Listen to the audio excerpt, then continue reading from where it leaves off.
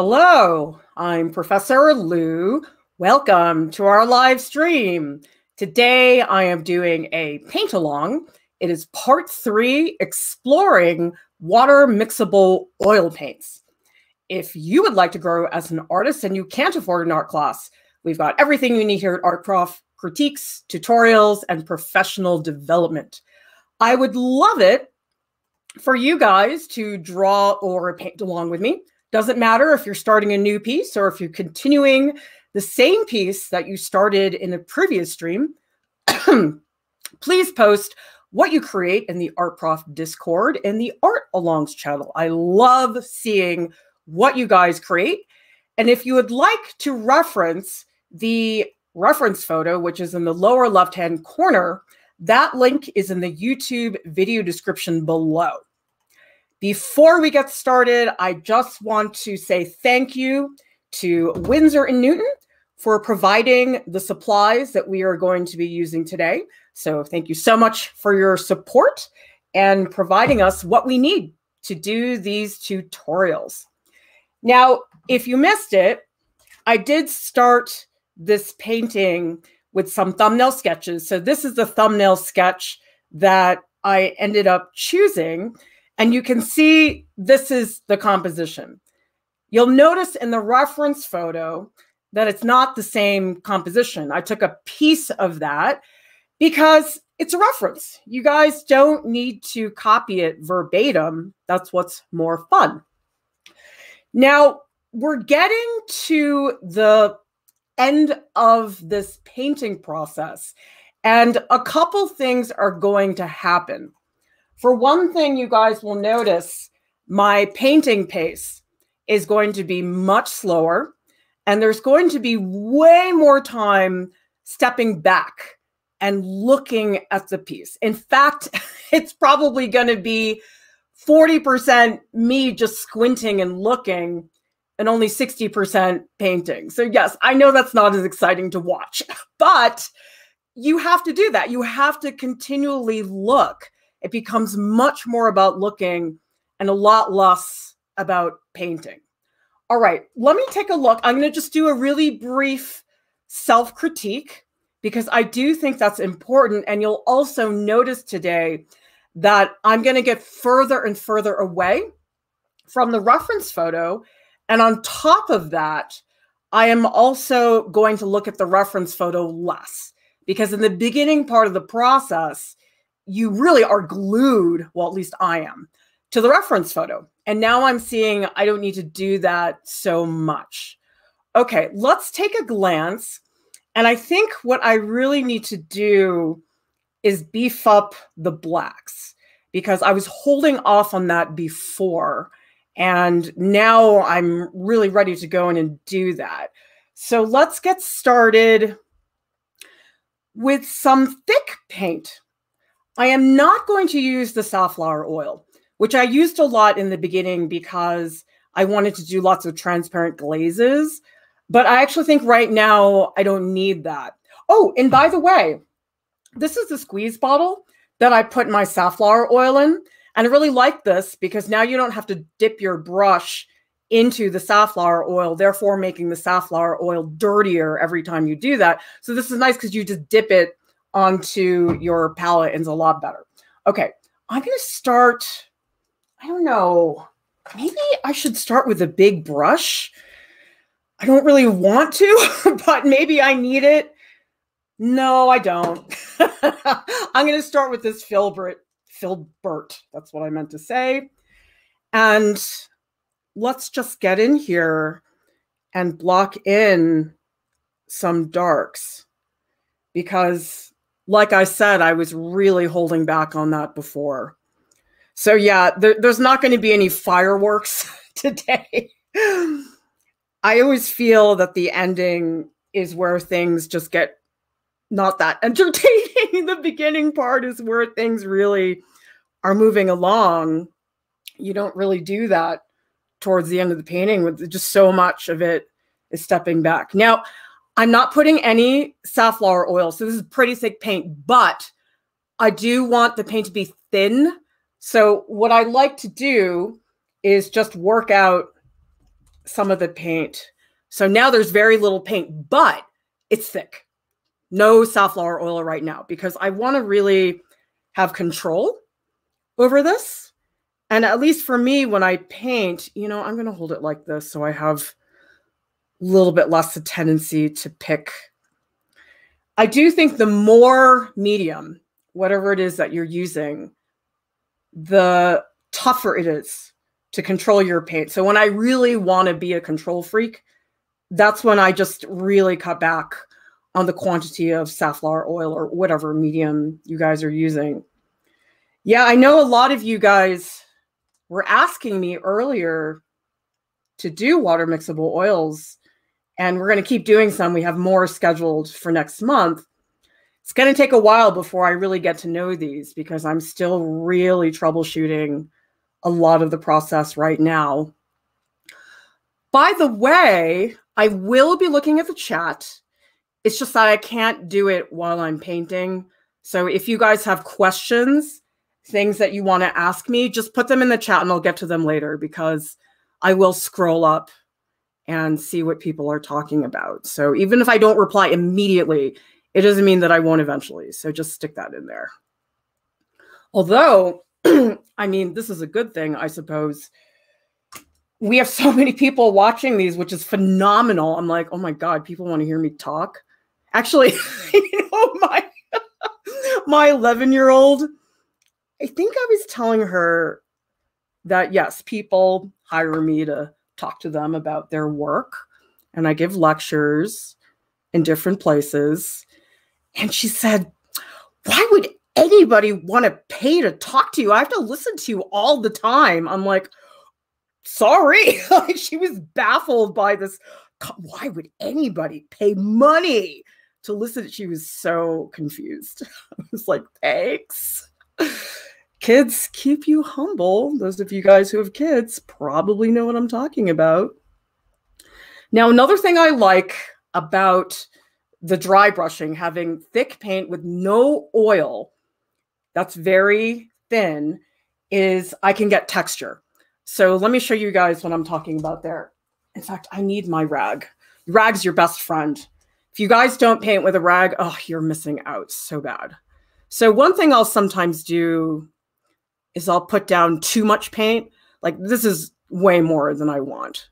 But the advantage of this, if I put this on top, see, this is way too much. That's more than I want.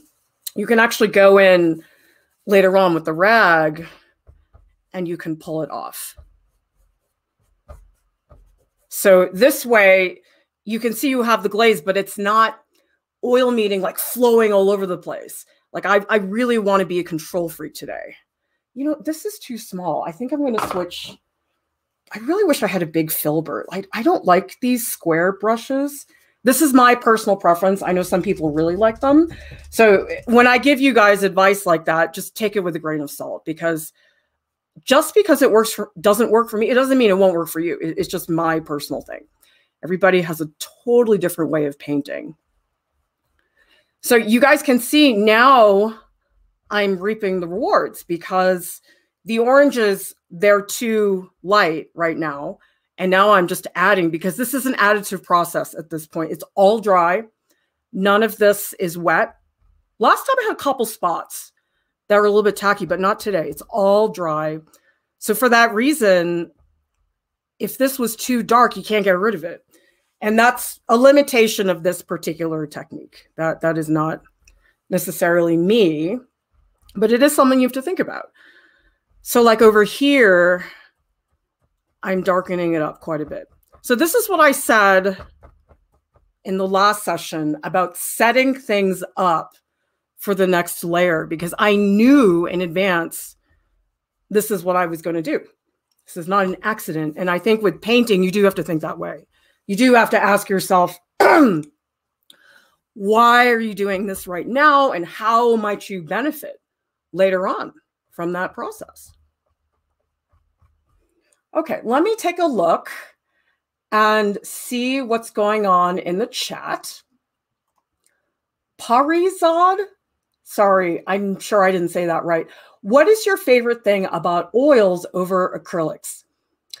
This is really vague, but it's true. I like the way it feels. I know that's really not so easy to understand, but just the way it feels in the brush and the way it flows across the canvas, acrylic just doesn't feel the same. It doesn't have, I feel that acrylic, it's just a little bit slippery.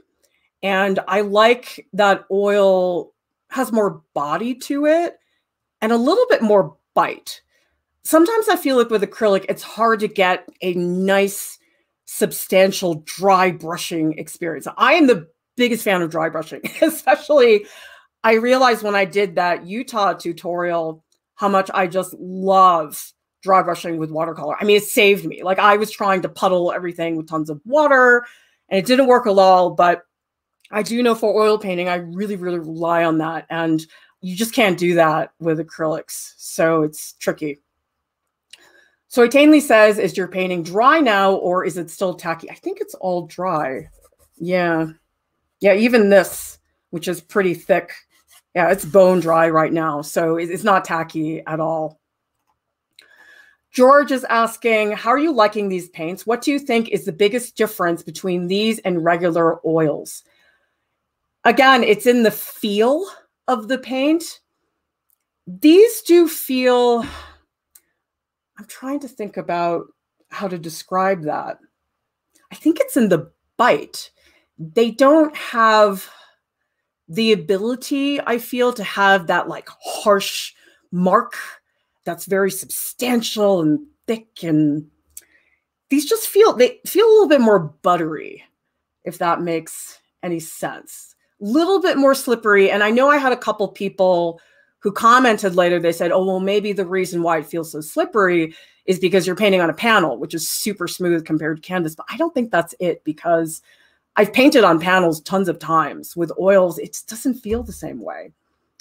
Yeah, it's not really like oils. I have a hard time with people saying that it's oils. I almost wish in some ways that they would just give it another name instead of water mixable oils. I know that's technically what they are, but I feel like it's a little bit misleading because I don't really feel like these are like oils. They're like a whole other universe of painting. And I think if you're an oil painter, you painted a lot with oils and you're expecting these to be like oils, they're not. They're really different. But again, it depends on the person. Some people may not feel the difference. Some people may feel it's a minor difference. I do think it's huge that I'm painting indoors and not worrying about solvents. That's amazing. And it definitely does not feel like acrylics. So it's really, really interesting. I love this comment from Carrie Ann. We're here to learn while being entertained with your love of life. It's all I need. Oh, good. Because I always worry when I do these live streams, I'm like, oh, it's not entertaining enough. I'm not keeping people's attention. But you guys are so great about being patient about that. And Karen says, it is good to see just how much stepping back is needed. There's oil paint, so we're not watching paint dry. Sunk is saying, why did you choose safflower oil instead of linseed or walnut?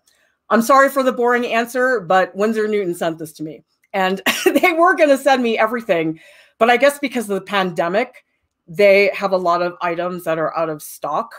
And I hate spending money on art supplies when I don't have to. So I just thought, okay, let's just get to know the safflower oil. And I do have other mediums here with me. I don't think they're on my desk right now, but I will get to those. I just feel like with a new medium, I don't want to put in too many factors because then I can't isolate, okay, what is the safflower oil really good at? What are the problems with it? If I start mixing all these other mediums, then it's really confusing for me. Yeah, like for example, Dara is saying that version of the square brush, which is the one right here, is my favorite kind. I know. And my favorite kind is the filbert, which is this longer one with a rounded top. That's cool. Whatever works best for you guys. And Dara's asking, can you re-wet them like watercolors? I don't think so. You know what? Let's try it. I really doubt it. Let's see, maybe this one area. Yeah, that's not happening. Let me try a little bit of safflower oil. I don't think that's going to work though. Let's see. Nah, totally bone dry. So it's not like gouache or watercolor where you can rehydrate things. And Karen is asking, do you use Winsor & Newton with your regular oils? I do. And that is not because they're giving me supplies, although they have in the past. I used Winsor & Newton for years before they gave us supplies. But I really like their oils because they're not astronomically expensive. And I am able to buy the professional artist version, not the student brand, which is called Winton. And it's a big difference. I think if you can afford it, get the professional grade because there's a large difference between the two. There's other brands, like there's Old Holland, which is so expensive. I mean, I think they have some tubes with Old Holland that are $50 for like a little tiny tube. I just can't do that. I mean, I definitely have had professors who are like, I only paint with Old Holland. I'm like, great, I'd rather spend $50 on something I can eat, if that makes any sense. Yeah. The other thing that I want to do today, I want to be more deliberate with my brushwork. So each brushstroke packs a bigger punch. In the beginning, it's, oh, see, I don't like this. I'm sort of, everybody see how I'm like scrubbing this? I don't like that. That's a little bit picky in a way I don't want it to be. And I guess this is something I'm always working on, which is really trying to be less picky about my brushwork, because I'm like that anyway. I'm sort of a tight painter, and I wish I was not. I wish I could be more loose. Part of this is that I'm not warmed up yet. I have not been painting at all since these streams, but I think that that's just my life goal in terms of painting. I just always want to be looser because I'm just not good at it. That's the thing, is if you guys study with us here at Art Prof, we definitely have some videos where it's like a master of a certain craft. Song Kang is one of those people. Alex Rowe is one of those people.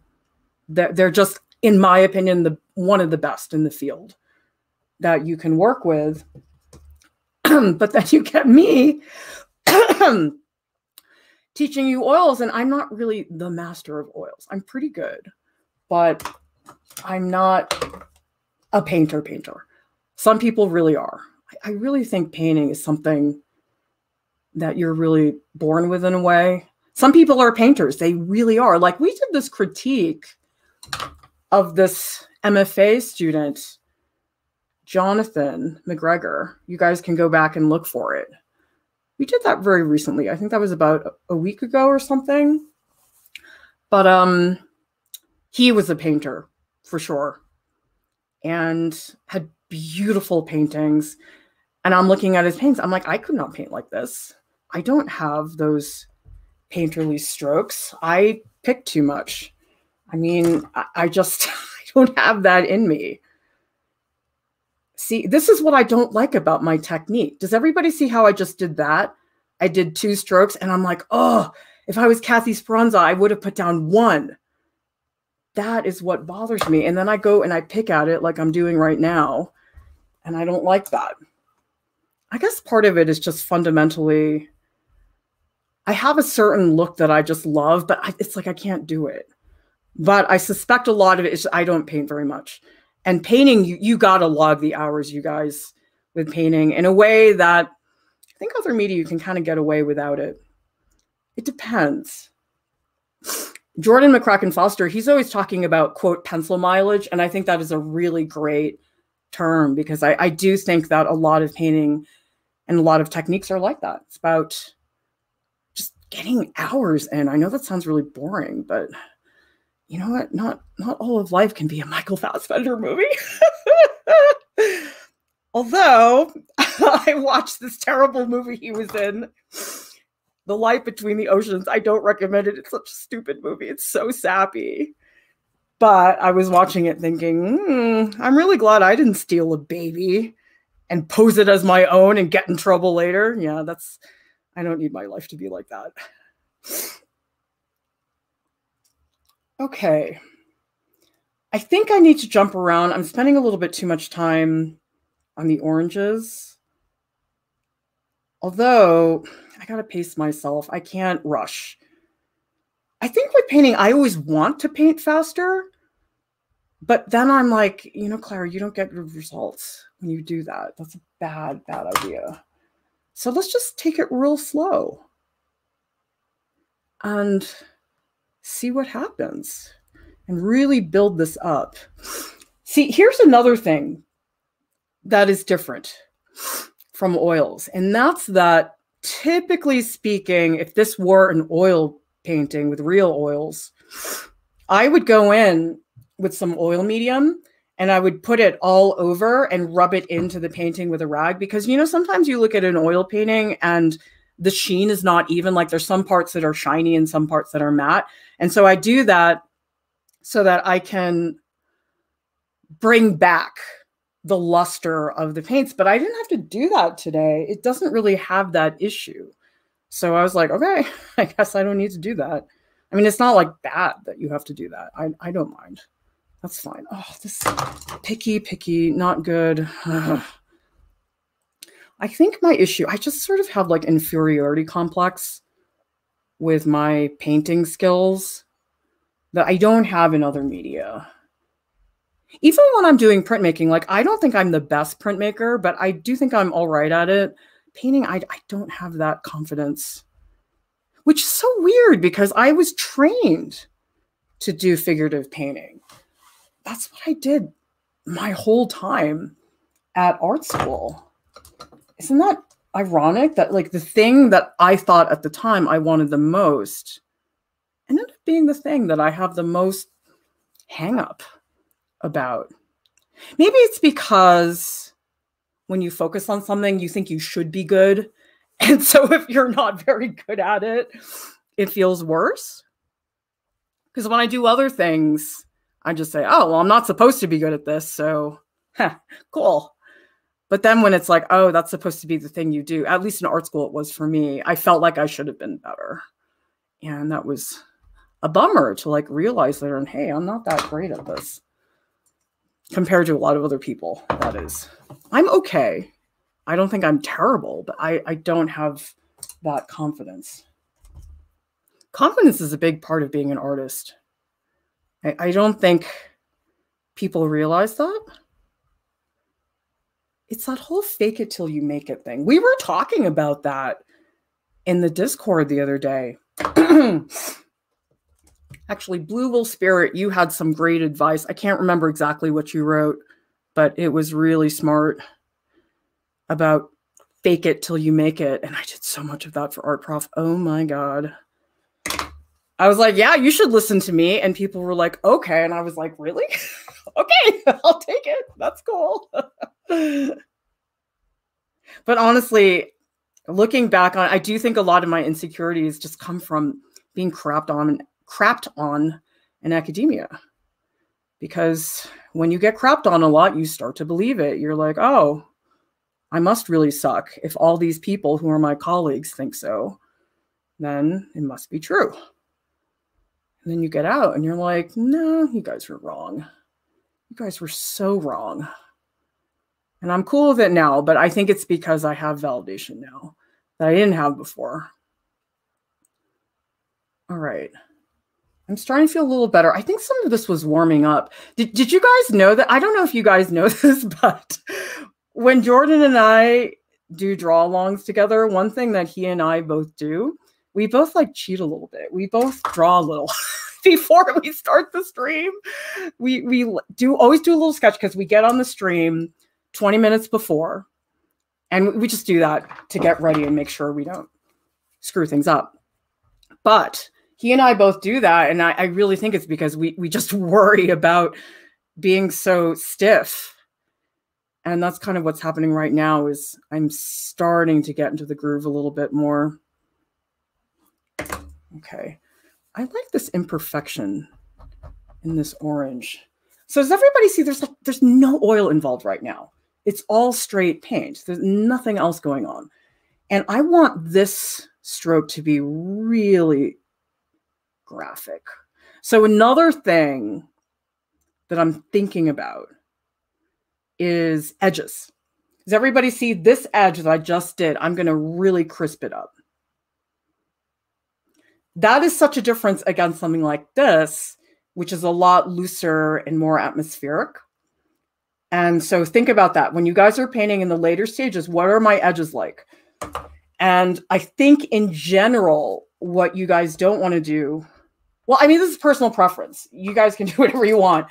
I don't like all my edges to be the same. I don't like everything to be crisp. I don't like everything to be soft. It gets really boring really fast. So I just really aim for both. Some areas are crisp, some are thin, and that tends to work a lot better. Let's beef up some of this in here. I really want this to pop. And I will do the little dots on the oranges. I'm just not ready yet because I'm trying to focus on beefing up some of the shadows right now. I'm trying to be a little bit more bold, but it's not happening right now. Lean back, doing so much squinting today. A lot of squinting. This needs to be beefed up. This shadow back here, which is actually like a cast shadow coming from the other one. And actually, this is pretty abrupt. See this shadow? It comes up and it goes right into the highlight. So that's a very abrupt transition. Look for that, those transitions, and see what you can do. Okay, see, this is too harsh. I don't really like that. Okay. Have you guys ever heard, there's this really cool, I don't know if it's a technique, but one of my RISD professors told me about it. It's called the artist's run. And it's basically where you run back and forth between your painting and, let's say, I don't know, 10 feet, and you run in between strokes. It's hilarious. So it would be put down a stroke, run back, put down a stroke. It's hilarious, but it's actually really fun. I mean, I don't know that you can sustain that for a long time, but maybe in the beginning. It's really fun because you sort of get to work out at the same time and you get to do the squinting, and it's cool. I like I mean, I don't have the space for that, but I like the idea of it. Having it make you more efficient. Because if you got to run 10 feet between every stroke, oh man, you're not going to waste those strokes. This is satisfying though. Right now, this process, I feel very in control. The beginning of I did not feel in control. Now I'm starting to feel that a lot more. And then the other thing you guys can do is if you put a little safflower oil on the rag, you can go in and remove more. Because we did find last time that the safflower oil does a better job of removing the paint than water does. Water doesn't really do a great job. Still no safflower in my brush, okay? It's really thick and easy to control. It's great. I like how it feels right now, the paint. It just feels good. All right, let's see what people are talking about in the chat. Angie says, I'm guessing impasto wouldn't work with this paint since it doesn't seem to get too thick. Actually, Winsor Newton did send me this big tube of impasto medium. I've not tried it yet, but I'm going to guess that that would be helpful. And what I might do next month is do a palette knife painting. And that might be a good way to use that impasto and really get it to pop. I don't know. I mean, I'm not a very thick painter. In general, I like things thin, but let's try it. I mean, we can see. So Karen says, you think the same as me about these paints. I feel they're very buttery and don't feel like oils. Yeah, it's like real oils. It's not that they have a grain to them, but they do feel a little bit more coarse and a little bit less smooth. And I like that. I mean, if you like the smoothness and the buttery quality, that's probably better. But again, it's a matter of taste. Like, I'm not trying to say that water mixables are bad. They're just not what I'm used to. And I feel like if I had gone into it and somebody said, oh, here's a new type of paint, I would have been like, okay, let's do that. But I think part of the hang up that I'm having right now is people comparing it with the oils and saying, oh, and of course I'm going to feel like the oils are better, but they're not really better. It's more like a clementine and a mandarin orange. I mean, they're similar for sure, but clementines are just a little juicier, right? I guess that's part of what it is. Alex says, what am I supposed to do with my rags when I'm done with my water mixable oils? Well, if it were oil paint, I have a fire hazard waste bin, which you can get, because you don't want oily rags sitting around in your house as a fire hazard. And so I do that, and then I usually bring them to hazardous waste. These, I guess I would do the same thing because it's oils. The most important thing is that they're in a hazardous waste bucket. That you want, because I've never seen them spontaneously combust. One of my teachers said they did. I can't attest to that, but yeah. Yanke says, if these are water-soluble oil paints, doesn't an oil medium stop that from being a thing?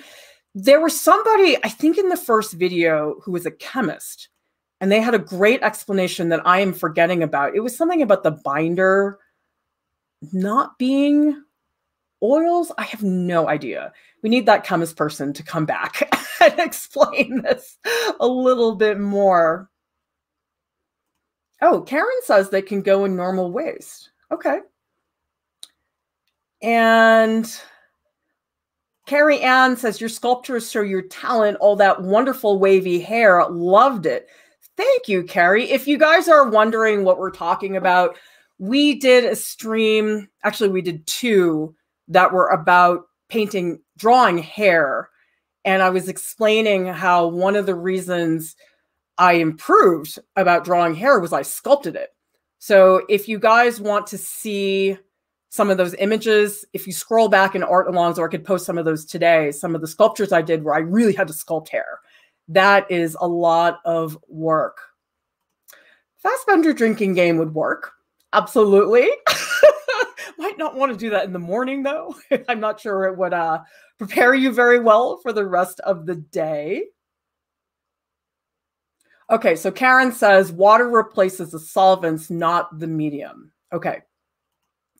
Zarin says, does acrylic and oil paint look distinguishable if, let's say, the painting is made exactly the same? Oh, yeah, you can tell.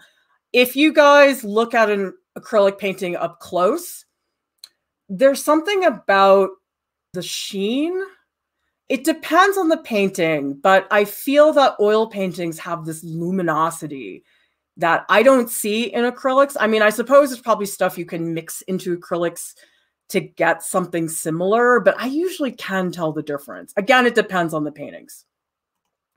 ComCuke says, you're going to do more jelly plate monotype tutorials. I can, if you guys are interested, because, oh, jelly plates are fun. If you guys don't know, you can go to our printmaking tutorials. We have a playlist, and you can find that jelly plate monotype tutorial because I make a lot of prints of mushrooms, which is super fun. Karen says it's all about confidence. That's what I think when I see people getting away with making 2 strokes and calling it art. Yep. I think a lot of it is just being willing to stand behind what you do. Oh my God. You guys want to hear something hilarious? You know that masterclass series where it's Martin Scorsese teaches directing and Annie Leibovitz teaches photography? I'm like, okay, you guys are both geniuses, but you're not teachers. Okay, I'm sorry, you're just not. You guys are artists who really practice. And I know why they do that, because people go, oh, Martin Scorsese is teaching. And somebody told me they watched the Annie Leibovitz one and that it was more like a documentary, that you didn't really learn a lot. Not to say you can't learn, but that it wasn't really run like a class, which makes sense. She's not a full-time teacher or anything like that. And you know what popped up in my Facebook feed? Jeff Koons teaches creativity. And I just laughed so hard when I saw that. But then I clicked on the comments on that Facebook post. It was hilarious. It was people saying things like, so do we get to learn how to pay other people to make our art? I hope he shows me how to do that. Is this about how to mingle with rich patrons and get them to buy your stuff? Oh, awesome class. It was so good. Oh my God, that just cracked me up so bad. Well, thank you so much, Jody, who says you're one of my top inspirational artists. Very cool. Okay, so there's a lot of information that people are giving here about rags. So like Gargi says, linseed oil rags should be treated as flammables. Yep, going on the safe boxes. Lisa says, once rags are dry, spontaneous combustion is not an issue. The chemical reaction is complete. All right, cool. And Scott says, sculpt along with a simple subject, and something like Super Sculpey would be fun sometime if logistics allow. Oh yeah, we can definitely do that. I think we could sculpt like a little head, because sculpture takes a long time. That's the problem. It's just, if I like sculpted something, oh God, it would be like 18 streams, which I think nobody would want to watch. So that's a lot. Marina's asking, what is the difference between realistic and hyperrealism? I think that depends on the person. People have really different definitions. To me, hyperrealism would be something that looks like a photograph, just to the dot details. Realistic to me probably means something more like recognizable as something in the real world that you can say, oh yeah, that looks like an orange, or that looks like a cup. That's my definition, but it really depends on the person. And Glossia says, I used to paint with oils in college. I've been wanting to get back into oils for plein air, but want to stay away from all the chemicals. This is just in time. Oh yeah, for sure. If you guys want safe home studio, this is totally the way to go, because I'm not a fan of acrylic. I'm sure you can do cool things. I mean, Alex Rowe is incredible when it comes to acrylic. It's just not my cup of tea. And so I guess I would say, if I had to pick between water-soluble oils and acrylic, I would pick water-soluble oils. Because while, to me, I don't like them as much as oil paints, I do like them more than acrylic. I do think they have somewhat of that refined quality that I feel is not in acrylics. That's my hang-up. A lot of people could definitely argue with me, especially if they're better acrylic painters, which probably is the case. Okay, too much picking on the oranges. Who here talks to themselves when they paint? I think I got this from Deepti, because Deepti really talks to herself when she paints. It's so funny. We need texture in here, so I'm just going to go in and block some of these darks. I'm happy about how I structured the layers, though, because I think the first video, which, by the way, if you guys want to see that first video, this is the thumbnail for the first one, and you can see it's really slippery. It's all over the place. But in the beginning part of the video, it's really obvious what to do. It's like, okay, start the piece, right? The second video, where I went in and I did a lot of fixing and a lot of lifting, that video bothered me because I didn't like that I was doing all this stuff and I wasn't getting to do the final stuff. Like, I really am doing the final stuff now. And I think that that middle section can be really hard to handle. I might need to work on this more, but I might not, because I'm a fan, at least with paintings, of stepping away sooner. It's like exiting your comedy routine before things haven't worked out for you. And I do think paintings really can be overworked in a way that really is not great. And I don't like that. I enjoy paintings that have a freshness to them. So I guess for me personally, I would rather have a painting that airs on being unfinished, for me, this isn't everybody, than a painting that's overlabored, because I guess I'm just really conscious of my ability to pick, because I'm the type of person, you guys generally probably don't see me do this, but I'm the type of person, if I can go hyper detailed and I have the resource, I will. And so for me, it's battling that quite a bit, which can be hard, because my feeling is that just because you can make it realistic, it doesn't mean you should. And you know, what's interesting is you see old masters doing that. Like there's this Caravaggio painting. Look it up, Supper at Emmaus. There's one he did when he was younger. And yes, it's super annoying that he was that young and could paint that well. Yes, whatever. There's always people that make you mad like that. I'm probably the only person that's like actively resentful towards other artists. I'm like, screw you, Rembrandt, for making me feel like I suck so bad. So there's that. And if you look at the Supper at Emmaus, it's a total show-off painting. It's like, look what I can do. I can paint grapes that look sumptuous and amazing, and look at the glisten. It's so annoying. It's an amazing painting. I mean, I love it. It's got incredible examples of foreshortening and all these great things. Oh, you know what? Okay, does everybody see this green in the leaf compared to this? This is a great example, and this is why I'm squinting a lot. Do you guys remember that value video that we did very recently about how just because it's different color doesn't mean it's a different value? And here's a great example where I'm squinting.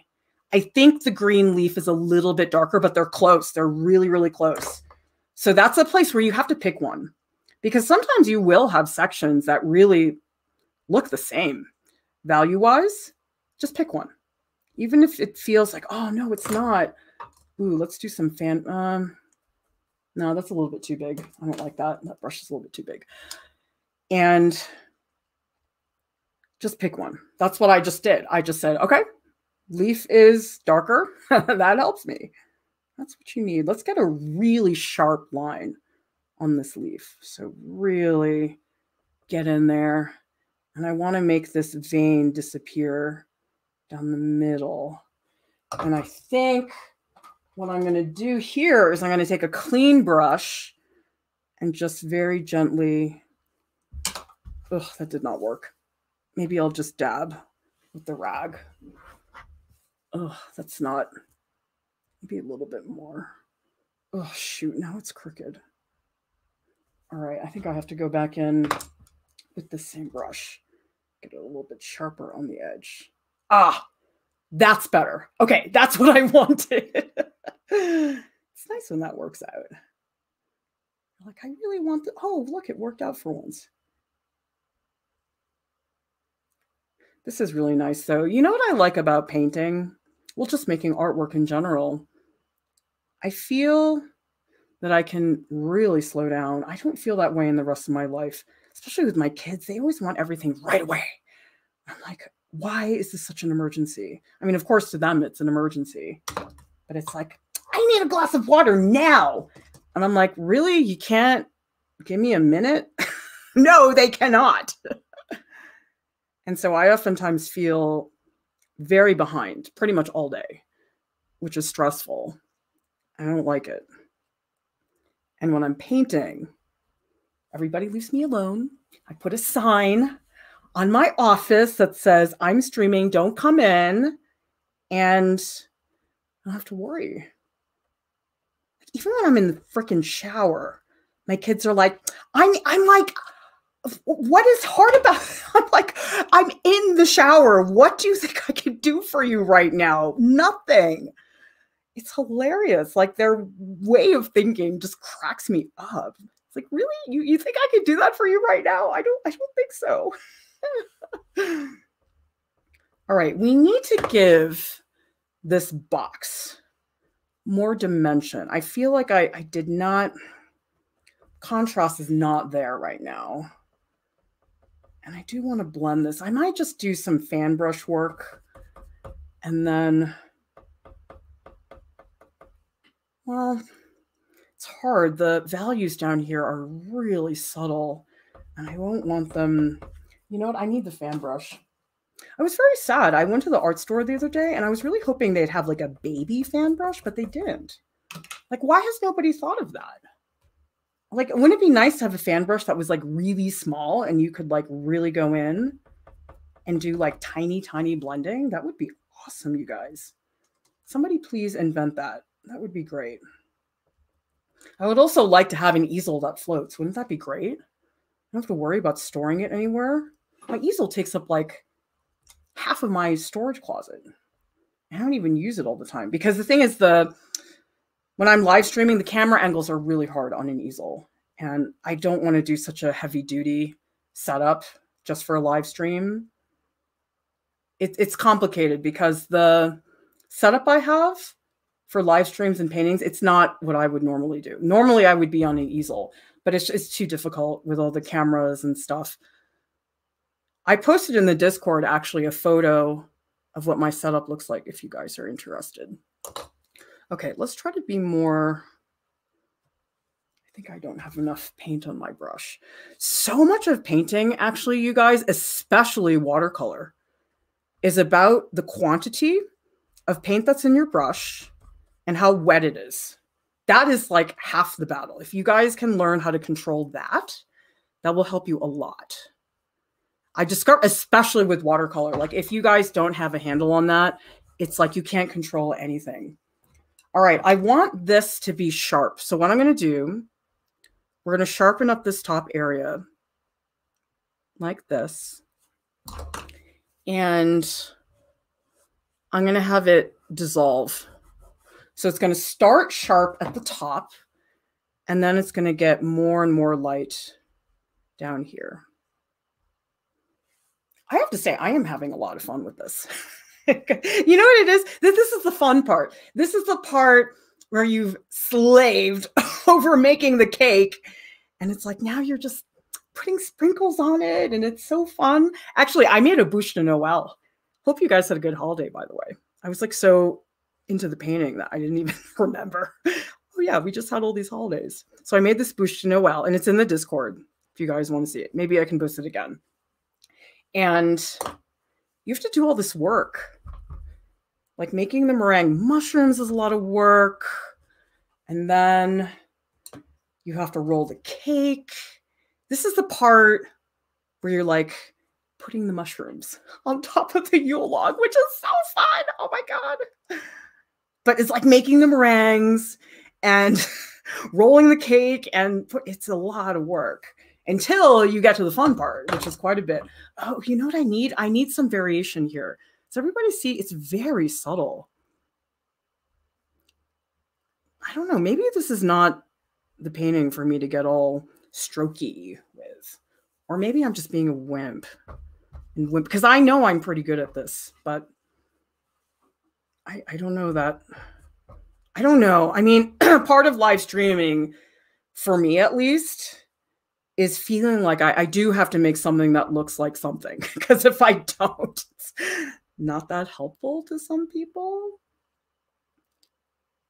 Yeah, I need more variation. Like there's a lot of subtleties in here. Oh, guys, I'm so excited. Speaking of reference photos.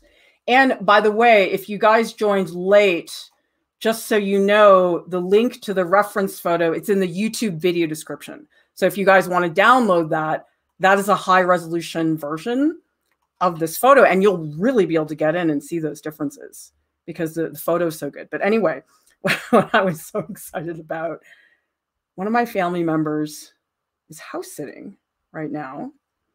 And the people who they are house sitting for have a huge yard of chickens. And I flipped. I was like, oh my God, I need to take pictures for the Flickr page so people can have really high-res versions of chickens. Because here's the thing. If I was just at some farm, I don't know that they would let me go into, they probably wouldn't, like go into the cage with the chickens. And I asked the person who was staying there if the chickens were going to be afraid or if I was going to bother them. And she's like, no, they're fine. So I went in, I was like 2 feet from a chicken. It was awesome. Although there were a bunch of them that were being a pain in the butt. They were like hiding under all these branches. I couldn't see them. That was a big pain. But I got awesome chicken photos, and I'm so excited to upload those for you guys. It's going to be really fun. Okay, so up here, oh, this is going to be fun. Let's just really thicken this up, because I'm trying to distinguish between the leaf, and I do want to keep the atmosphere of the leaf back here. But you know what I'm going to do is I am going to put in just a little hint of the vein of the leaf. Very, very minor. I don't want it to be too big of a deal, but this is where like a very thin glaze. Oh, that feels good, guys. That's great. By the way, who's painting with me? And if you are painting or drawing with me, are you doing a new drawing or painting?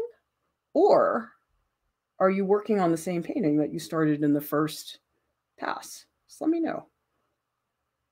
It's the greatest thing, you guys, when I see what you're making. Okay, let's see what people are saying in the chat. ComCuke says, I fooled Clara, has fooled herself into thinking I wouldn't watch 18 streams of one project. Well, that makes you a very patient person, ComCuke. But I will say, we have such a smart audience. I'm sorry to brag a little, but when I look at the comments on our YouTube channel, they're so smart and they're so thoughtful and super helpful. And same thing with the Discord. And I go to other YouTube channels and they don't have comments like that. I mean, it's fine. The comments are like, cool, awesome, love how you draw, really nice. And that's cool. But I just am like, our audience is really smart. Byrne says, 6 p.m. in Germany joined accidentally. Oh, awesome. I love it. Who here, for whom this is the first time watching us live, maybe you've known about us for a while, but there's a lot of people that lurk. And oftentimes I don't feel that I have a very accurate sense of who's really watching. Of course, there's people like people who are talking in the chat and people who make comments, but I think there are a lot of people that watch that have never done that. Like we did an MFA critique for Chamen soon. You guys can take a look at it. He's got great work. And he told me he'd been watching us for years. I was like, are you kidding? Like, I've never seen your name anywhere. And that was really cool to see that.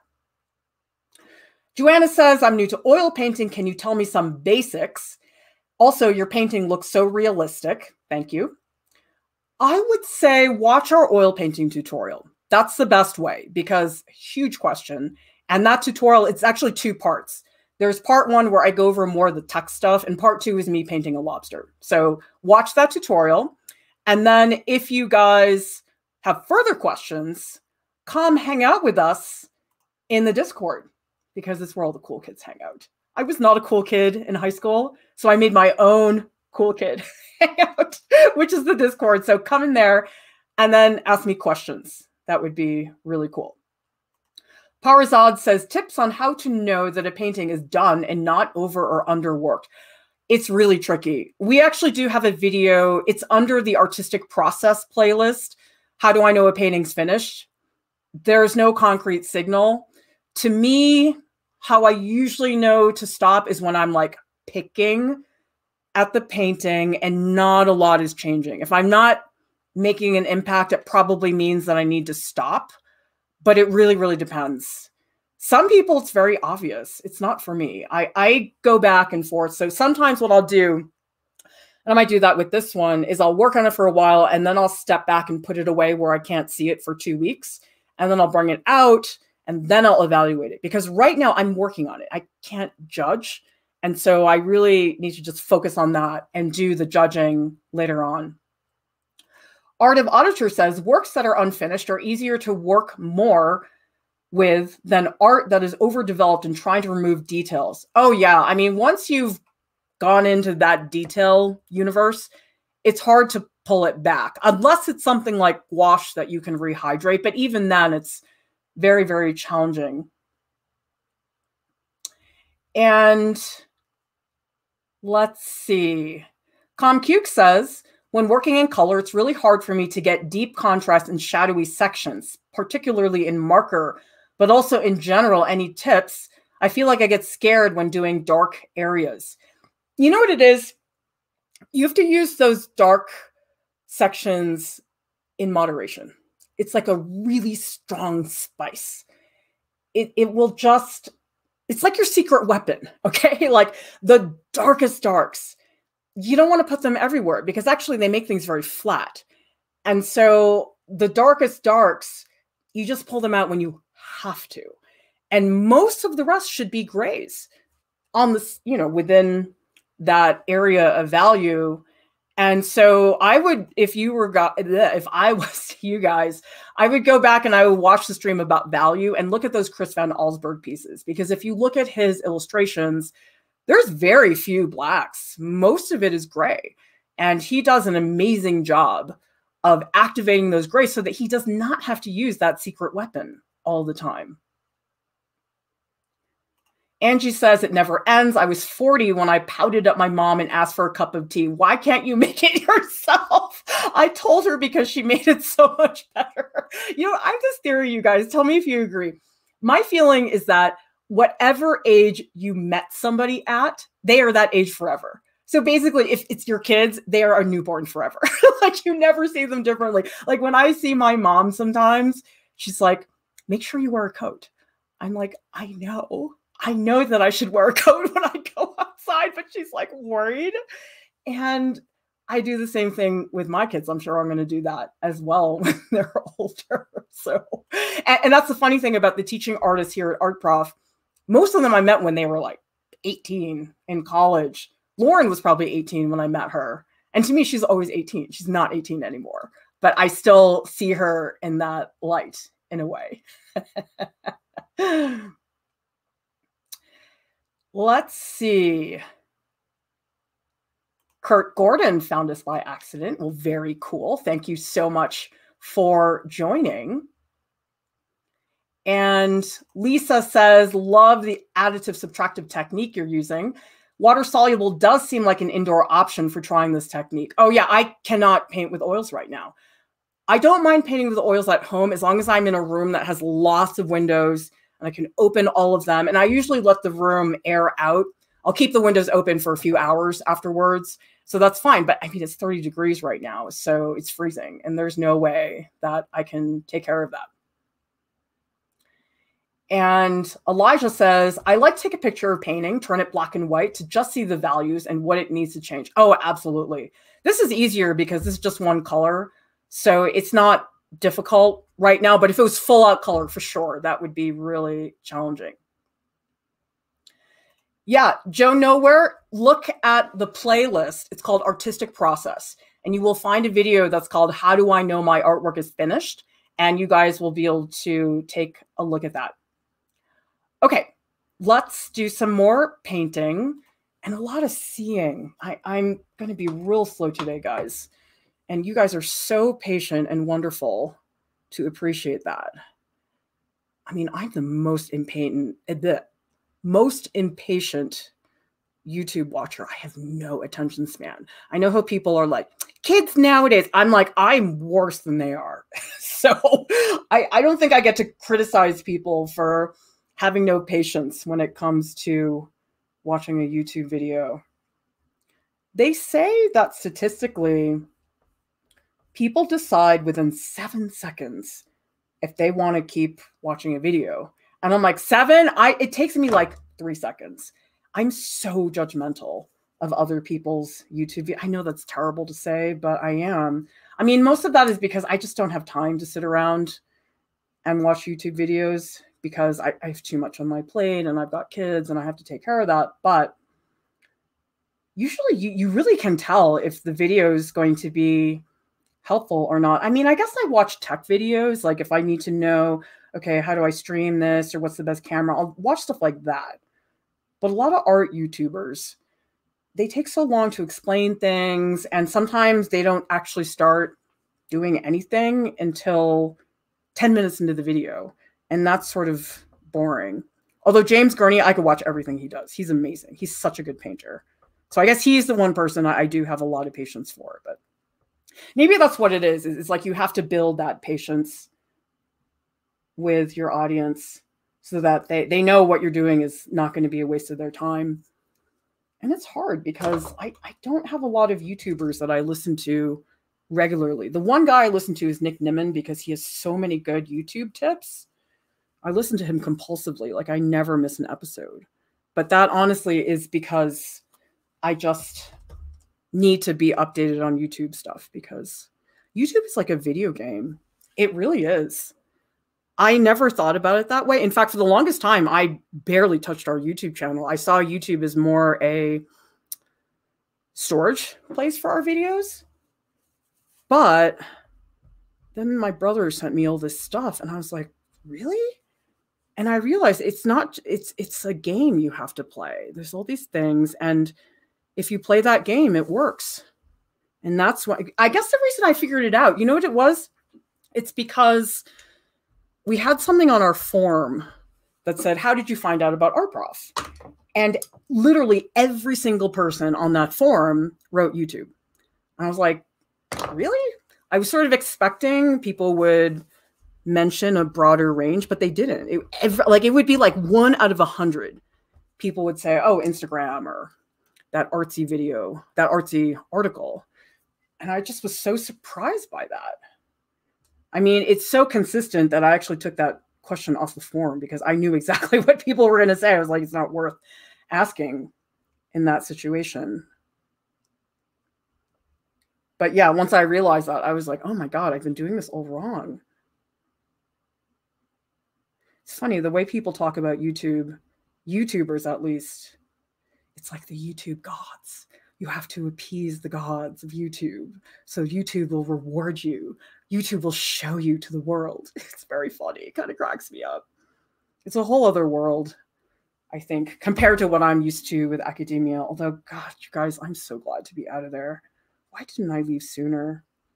I know why, because I had a big hang up. Because I put all my eggs in one basket, and that was a mistake. But you don't really know that until you've done it. So that's hard. Yeah, like I actually had somebody who was so rude. I think it was in a Facebook group. And I think I wrote some post about academia, really treating people badly and stuff. And this person was like, if you don't like it, get out of it. I'm like, that's not really that easy when you have kids to feed and it's not so easy to change careers. I mean, what I'm doing right now is a risk with Art Prof because we're not totally financially secure. I'm hoping that that will change in the coming year if I put all my time into it, but it's a risk. It's not really guaranteed at all. Okay, guys, time to do some squinting. And if you're painting, you should squint with me. I don't like this edge. I think it needs, I don't want it to be too sharp. I'm not a fan of sharp lines in paintings. I feel like in general, they make things look really flat. But what I do sort of like is a flat edge like this one that gets smudgy. So it starts out really sharp and then smudges itself a little bit. And actually, I need to beef up this black. Yeah, the black, you really have to make it thick for it to get the full value range. I don't like, there's a beautiful reflected light here, and I feel like I'm making it too obvious. Maybe it should be a little softer. Maybe if I soften that edge. It's hard because there's a lot going on right now in this painting. Ugh. See, this is way too much paint. So what I'm going to do is just take a rag and just work some of the paint out. I don't need to put water in it. I don't want to do that because I still want the brush to be pretty dry. And so I think it's better for me just to wipe it with the rag. That will work better. This is really fun though. This is really satisfying. Who here is at that point where it's like, oh, I waited so long to add this and now I can put it in. That's awesome. Not my painting, but that process. Look, I'm not that. I don't know, that doesn't happen very often. How often, you guys, do you feel as an artist that you're like, slam dunk? Not very often for me. Also, guys, I have an idea for a series of paintings that I'm very excited about. I don't know when I'm going to have time to do it, but I don't know if you guys saw, but I shot that tutorial in Utah.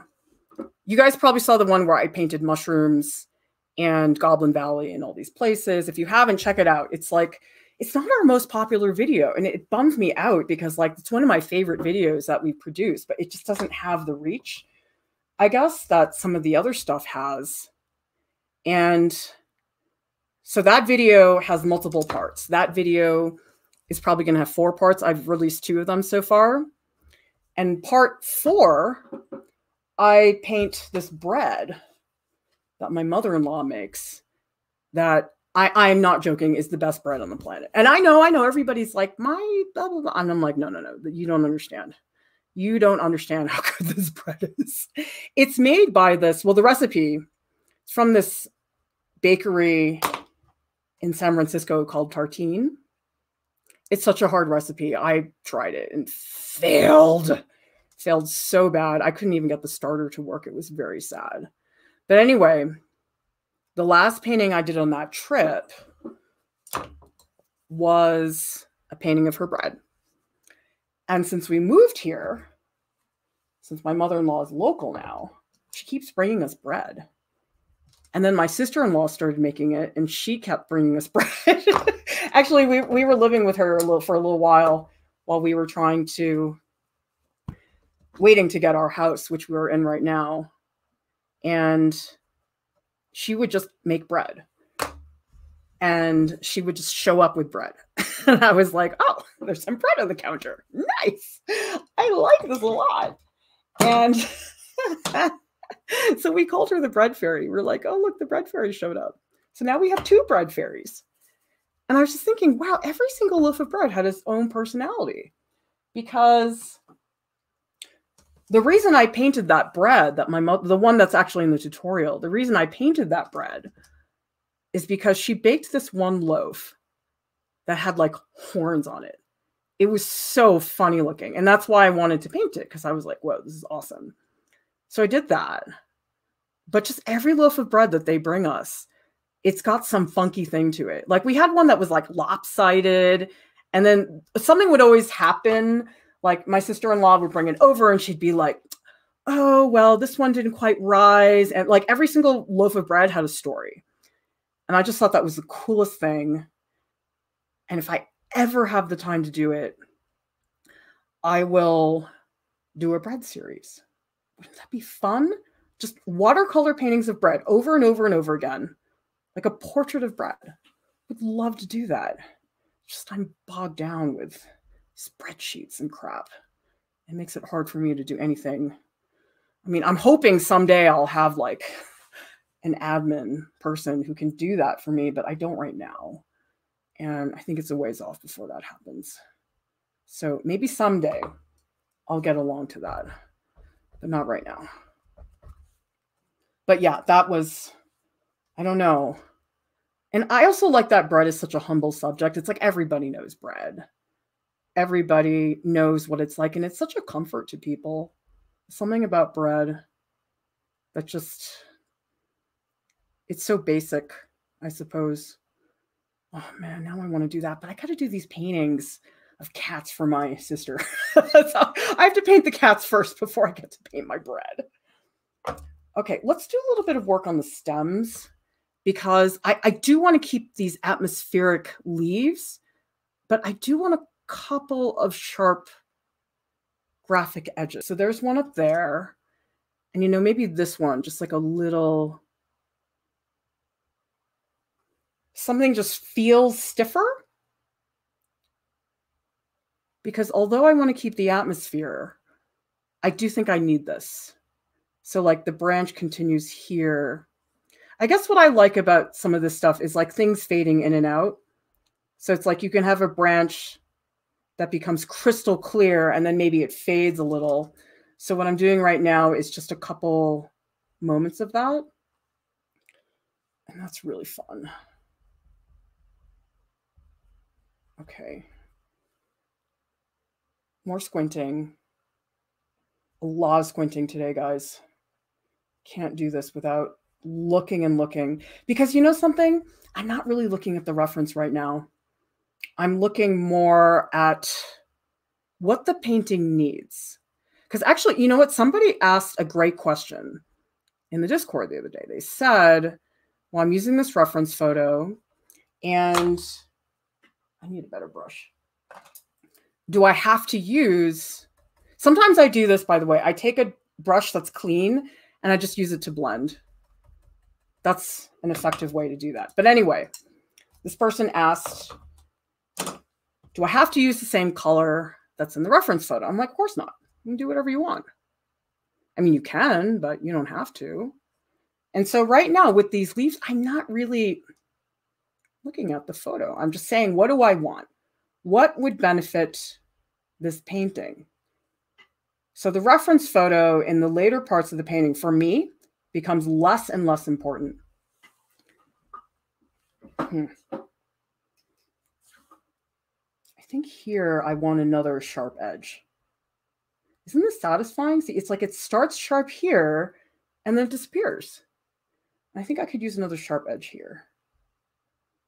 So this is really the part of the painting where I'm inventing a lot more. I'm not married to the reference photo. That's pretty cool. Kind of like that. More looking. I think a little touch back here. I don't want this to be so dark, but it needs a little more structure, like especially the twigs.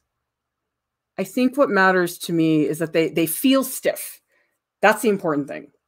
I'm not that worried about, oh, they need to be so well articulated. I just want them to look stiff. That's all that's important to me.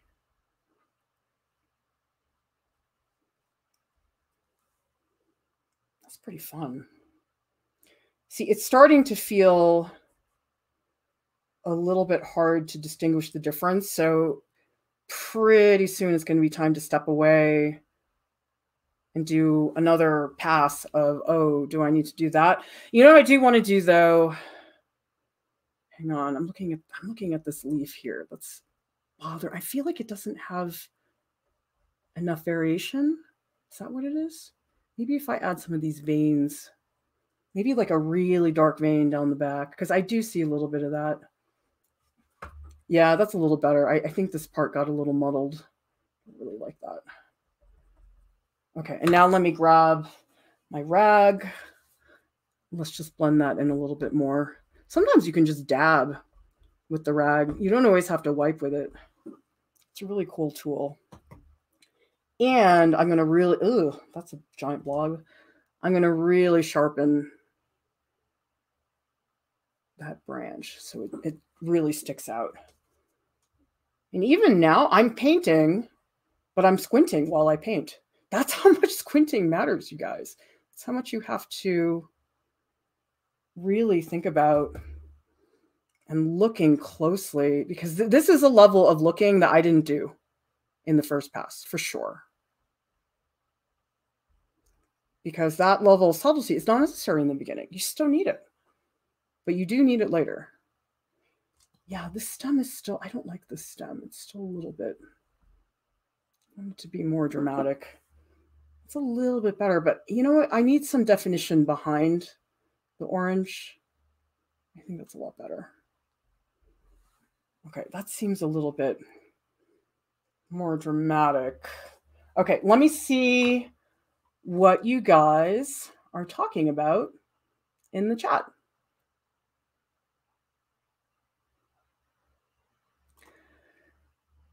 Jaco? Sorry if I said your name wrong. I've had so many people tell me to squint while I paint, but I never really found it useful. Why do you do it? You know what it is? A big part of it is getting to see the whole painting. Because here's the thing, the stuff I'm doing right now with this teeny tiny brush is so picky. I'm like doing these tiny little things. And so if I'm doing these tiny little things, I'm really fragmenting the painting. I'm looking at here, I'm looking at there. I'm not looking at the whole thing. But when you squint, you can't see those little details. And so you do end up looking at the whole. That becomes harder because in the beginning part of the painting, which, by the way, if you missed it, this is part 1. In the beginning part, I am looking at the whole thing because I'm trying to get everything down. But right now, I'm going piece by piece. And when you go piece by piece, it's really easy for the painting to just get chopped up into a bunch of little pieces. So when I squint, I don't tend to do that so much. And we have a question from Sleepwalker. How long does it take to dry? Shorter than regular oils? It depends on the color, actually, because I found that with oil painting, there are certain colors that dry fast. Like yellow ochre could dry in 2 days. Cadmium red, oh my God, it's like 2 weeks. So it depends. These, and I'm using burnt sienna right now. I think it took 4 days to dry to the touch. I mean, within 2 days, I could feel it getting tacky. But yeah, about 4 days, I would say. It could change. I mean, maybe depending on the color, it might be different. And also how much safflower oil you put into it. I don't know exactly. I didn't put a huge amount of safflower oil in it, but it's really hard to tell. Okay. Let's see what else people are talking about. ComCuke says, Angie, exactly. How is anyone supposed to learn anything when you don't talk or explain anything? You can watch someone do math, but if they don't explain it, you won't learn anything. Art is the same way. Exactly. That's like those master classes. Because actually, I think, this is my theory, I think that people who are really good at things actually don't tend to be good teachers. You know why? Because they're so good at it. They can't comprehend what it's like to be bad at soccer. Like I would be terrible at soccer. And if Mia Hamm or, oh God, what's her name? Megan Rapinoe, if any of them were to try to teach me soccer, I just would be a disaster. They're so good at it. I don't think that when you're that good at something, you're good at breaking it down. Like I'm not very good at painting, but I know what the problems are. I know all the things that will go wrong because I've done them all. And so that's a lot of a big difference. Karen says, I want to see the Kathy Speranza video first, please. I know, you guys, I'm trying so hard. It's just the editing on the videos takes so long, and I'm a one-woman production. I mean, I wish we had the budget to hire professional editors so I don't have to do all that stuff, but I just can't afford it right now. That's the difficulty, is we're at a point where our reach is very big and there's a lot of people that follow us, which is phenomenal. I'm so grateful for that every single day. But the consequence is that with the growth, our budget grows and so does our staff needs. And we're not at the point where our audience has gotten really big, but we don't have to do that. Like our budget doubled this year compared to last year. And so consequently, even though we are doing better in terms of Patreon and stuff, it still has not caught up yet. So I really hope that, because unfortunately the edited videos, they get pushed to the side because they're not like the live streams, which are all the time. Art Girl is asking, will you be adding color to this painting? I'm not going to. In theory, this could be a underpainting, but I just want to move on because there's a certain point with painting that it's just better to do another piece, because I can take what I learned from this experience and apply it to the next painting. And so the next stream for a paint along, I'm actually going to do that complementary color exercise that Alex and I talked about in the complementary color stream on red and green. And so that's going to be like a hardcore, like mixing tutorial. We're going to talk about color theory. We're going to talk about all of the interaction. That's such a useful mixing exercise. So we'll do that. And then after that, I might do a palette knife painting, although I don't know, we'll see. Maybe after the stream, you guys tell me in Discord what you want to cover. I know people are really aching for me to do a flesh mixing tutorial. But the thing is, a big part of that is palette knife painting. So I feel that I would like to do that first. Lisa says, someday I hope to learn the patience to do painting and drawing in steps with breaks. I want instant results. I'm heavy-handed. Oh my God, I'm the same way, Lisa. I don't have the patience. My friend Kathy Speranza has the, like, she will just like contemplate for days. And when I shot some of the tutorial, I just was blown away by her patience in the process. I don't have that. That's why I like printmaking, because printmaking is like painting, but you get instantaneous results. So I don't have to worry about it. Roanne says, burnt sienna, so beautiful, even without the other colors. Yep, just straight burnt sienna. This is the one that I was using. I like burnt sienna because it has a lot of yellow in it. For example, there's also burnt umber, which is a beautiful brown, but this has a little bit of a spike to it. And it's really the yellow that I think brings up the luminosity. So my theory is that if I did the same painting in burnt umber, it's not that it would be dark, but it wouldn't have that glow that the yellow gives the burnt sienna. That's my opinion, but you can do whatever you want.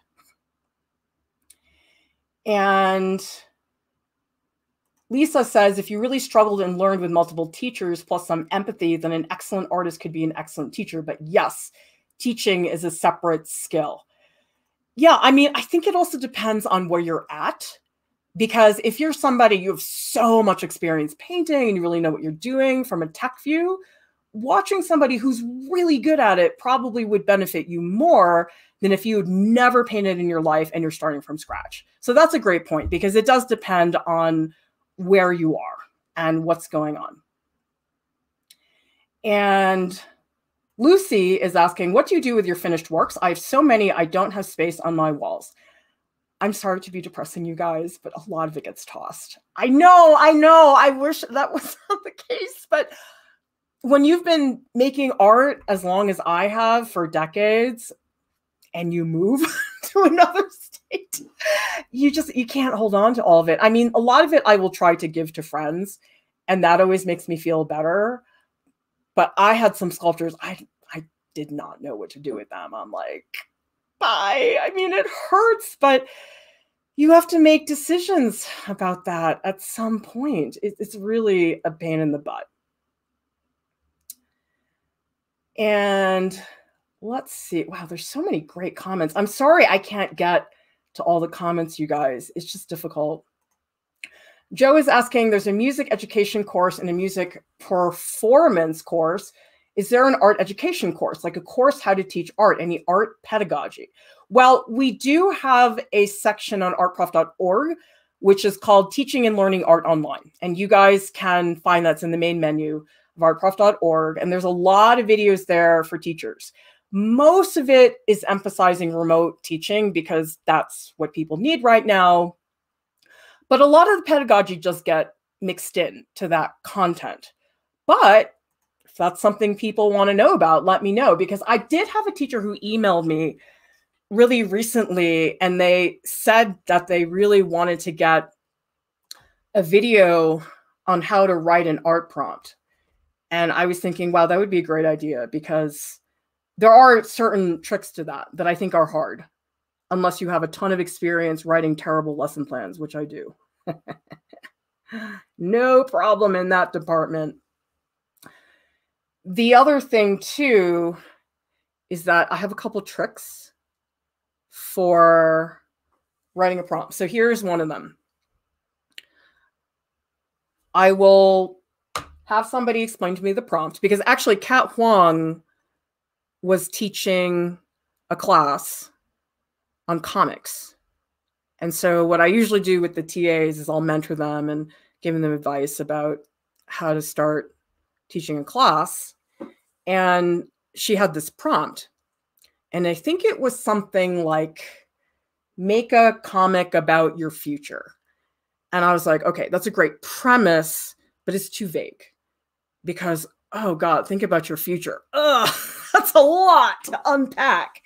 And so I said to Kat, listen, the way you test if an art assignment is going to be good is, can you come up with an idea within 10 seconds? And so she said to me, okay, well, let's do the future prompt. And I couldn't come up with something. I was too indecisive. I was like, I don't know. There's a billion things. What am I going to talk about here? And so I said, okay, that's not a good prompt because I couldn't come up with something fast enough.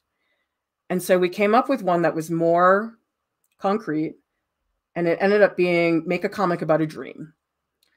And I was like, I know exactly what I'm going to do, because people have recurring dreams or nightmares, and there aren't a lot of people that don't dream. Maybe there are. I have no idea. There's probably some study about it. But anyway, that's a good test. So if you give yourself the prompt and you have a hard time coming up with something really, your students are going to have a hard time. Doesn't matter what age. It has to be something that you can respond to immediately. Because if you can't, if it takes you a while, your students are going to have a really hard time. So I would keep in mind, it's hard with a prompt though, because you want something that has flexibility so students feel that they can express themselves and make it their own. But you also don't want something that's too vague, because then they don't know what to do or how to start. But then if it's too vague, people don't know what to do. It's a very hard balance, I think, for a lot of teachers. Because what I don't like, you know, those projects where you already know it's going to look like it's already been done for you, basically, and everybody's stuff is the same. You know what I don't like? This really gets on me. Let's make a work in the style of this. Like my daughter, who was in elementary school, she had a project where it was paint a landscape like Starry Night. And I was like, that is not a good assignment. That does not ask the kids to have their own voice. And that really bothers me. I don't like that. Or actually, Yayoi Kusama, the polka dot lady. I'm sure some of you guys have seen her stuff. I've seen so many projects where it's let's draw a pumpkin and put dots on it. And I'm like, what do you learn from this? Really, what? You learn how to copy somebody. I don't think that's a good lesson. And you guys can disagree with me, that's fine. But that annoys me. I don't like that. Or you know another project that I think is sort of silly is my daughter got it. You've probably seen it on Facebook. It's all over the place. It's take an artwork by what's his face? Archibald, I can't remember. The guy that makes portraits that are made out of fruit. And so they say to the kids, okay, make a portrait that's made out of fruit. And it doesn't get good results. I mean, I think you could do something cool with that. But the way it's framed, I think, for a lot of kids, it's not well done. And I know my daughter was annoyed. She was like, I don't want to do this. This is really boring. I don't feel that this is something I can gain from. And it just bothers me. I don't know. Like most of the time, my kids think I'm an idiot. I know I'm an idiot. But I think they're starting to realize that you do know a little bit about art, because my daughter will complain about sometimes the projects that she gets. And I think she sees the stuff I'm doing around the house, and well, she does not like to admit it. I think knows some of it's better. Actually, sometimes I talk to them about my YouTube channel. I just mention it. I'm like, I'm so excited. We almost at 100K subscribers. Very exciting. I remember the days that we had like 3 people watching live, and I was like, oh my God, 6 people are watching. Oh my God. My daughter's like, I'm not impressed. You don't have 5 million views. I'm like, oh, sorry. That is not something I have right now. So she's like, I'll be impressed if you have 1 million. I'm like, don't hold your breath. Might be a little while. Although, you know what's hilarious? And I take this as a compliment, actually. Time to do some more. You know what? I don't like this lower. I think this lower section of the box is really boring. I need to do something here. Okay. So anyway, now I forgot what I was talking about. I need to darken this whole section. It's subdividing in a way that I don't like here. Yeah. I think it needs to be more simple. I think I subdivided too much. So now I'm going to go back in. Maybe somebody can remind me what I was talking about. Then I can get back to it later. Yeah, this got really, it's got a little picky. I'm trying to figure out, because I don't know that I want like a thick, maybe I'll do a sharp edge here and I'll let it dissolve into the soft part. So I'll go down there and then I'll remove some with my rag. Ugh, that was a little crooked. Let's fix that. Make that a little bit more straight. Like that.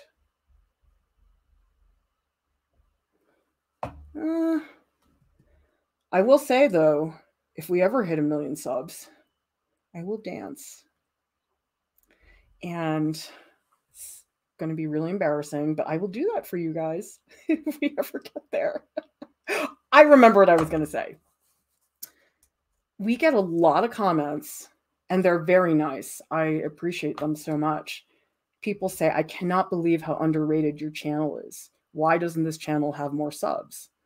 I'm like, I don't know, because I'm not painting in a bikini. I have no idea. Although there are really people that do that. I didn't know.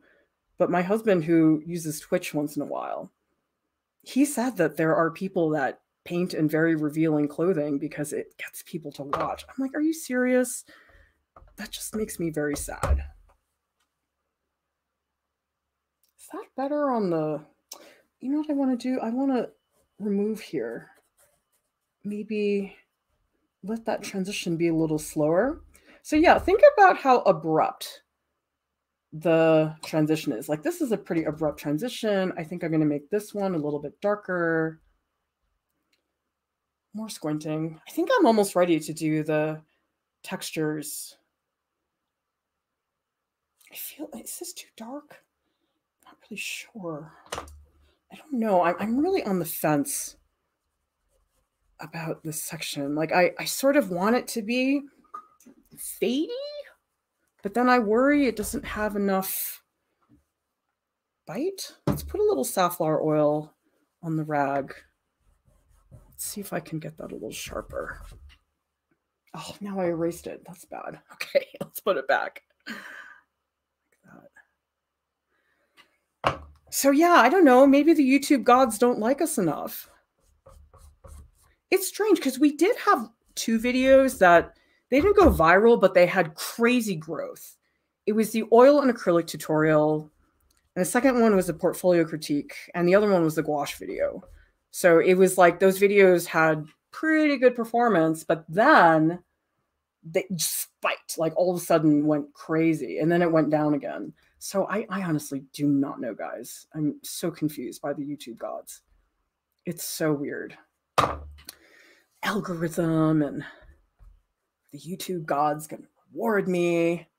Oh, you know what I want to do? I think I want this edge up here at the top. Let's just do a little bit there, because I do want the edge of that orange. Oh yeah, that's kind of nice. I sort of like that. Maybe a little bit more, a little sharper. I might go through and just see where I want to add some sharp lines. Actually, I want to do a little bit of rubbing here.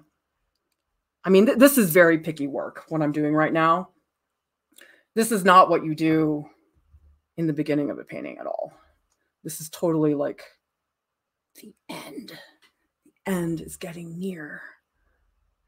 And just touching up very subtle edges like this. Give that. I don't know if I want that reflected light to be that strong. Hang on. I love this reflected light. It's beautiful, but I think I'm making it a little bit too clear. I don't know. I need some more paint. Hang on. Let's get some of the paint out. All right. Let me see what you guys are saying in the chat.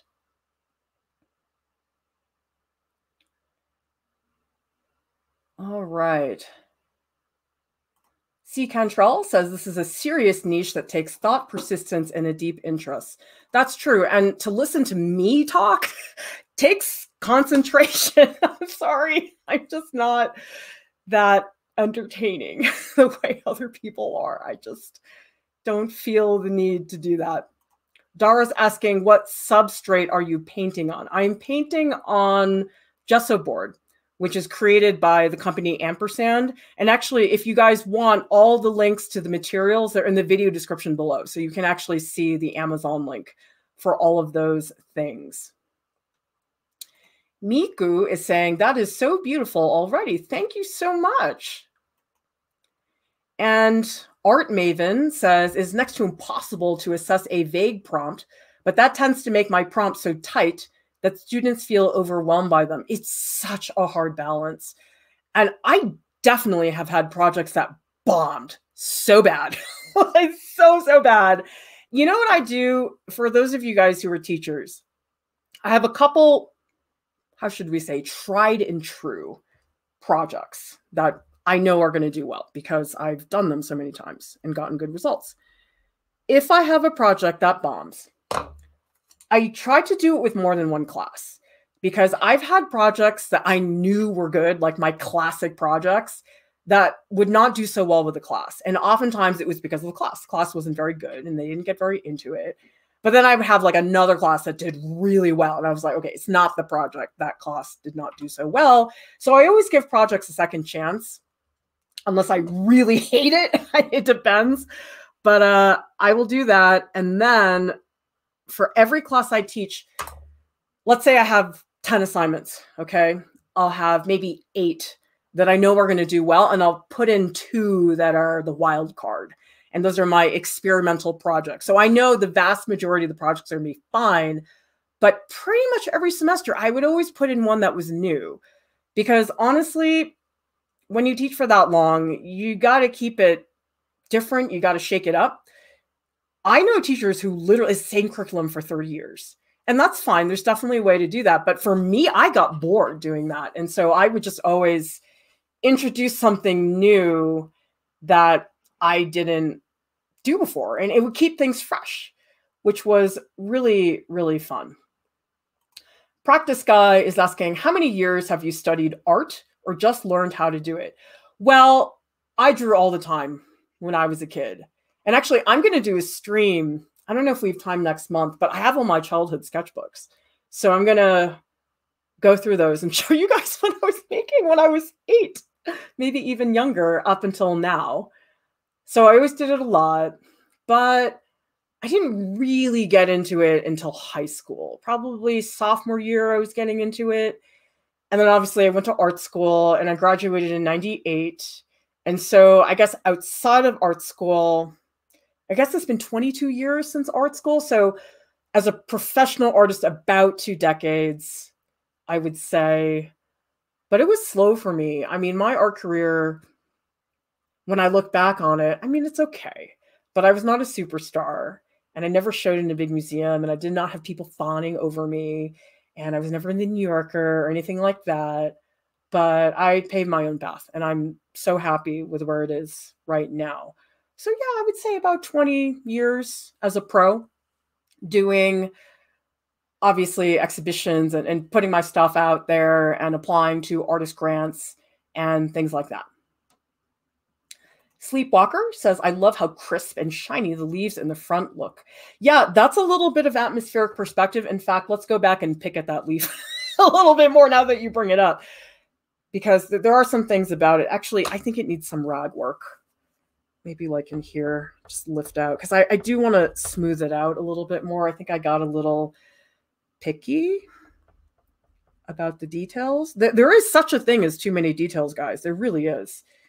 Just because something is detailed, it doesn't make it better. In fact, sometimes it's worse. So don't always tell yourself that details are the way to go. Some of my favorite paintings are paintings that are not detailed, ones that are more suggestive. Or I'm not saying you can't make great realistic work. You know who's great? If you guys want a really good contemporary painter, Antonio Lopez Garcia. Oh my God. I saw a show of his work. It was at the Museum of Fine Arts in Boston. This is a long time ago. It's probably like at least 15 years ago. Oh my God, one of the best shows I ever saw in a museum in my life. Go look him up. I love his stuff. He's got these pencil drawings of gourds. Oh, so good. Oh my God, I love his work. So check him out. If you guys like realism, that is a great example of good realism. Okay, let's do another pass on this edge because I do want to crisp up just a few spots. Get them to feel, I don't know. I feel like there is like a little bit of a fuzz here, and I don't think I'm getting that. So I just want to fix the edge of where that is. I don't know about you guys, but I'm having a great time working on this. Not because I think it's an amazing painting, but just, it's fun. I need to paint more. I mean, that's why I like these streams, because it's like an excuse for me to drop everything and paint, which I don't do very often, because most of the time I'm like, oh, I have to do this, I have to do that. This is more important. This has to get done. And it's hard to make time for this unless it's a stream. So it's great. And we are, actually, I might have already done it, posted the January schedule so you guys can see. Also, if you want to sign up to be on the email list, because we always send a notification every month when the new schedule is posted, you just get one email a month. And just go to the live streams page on ourprof.org, and there's a button there. So that way you guys can do that. We have the same thing for Art Dares. So if you want to sign up for the Art Dares list and you want to know once a month when it's announced, which we're doing tomorrow, by the way, you can definitely sign up for that. Okay, way too much paint on my brush. Okay.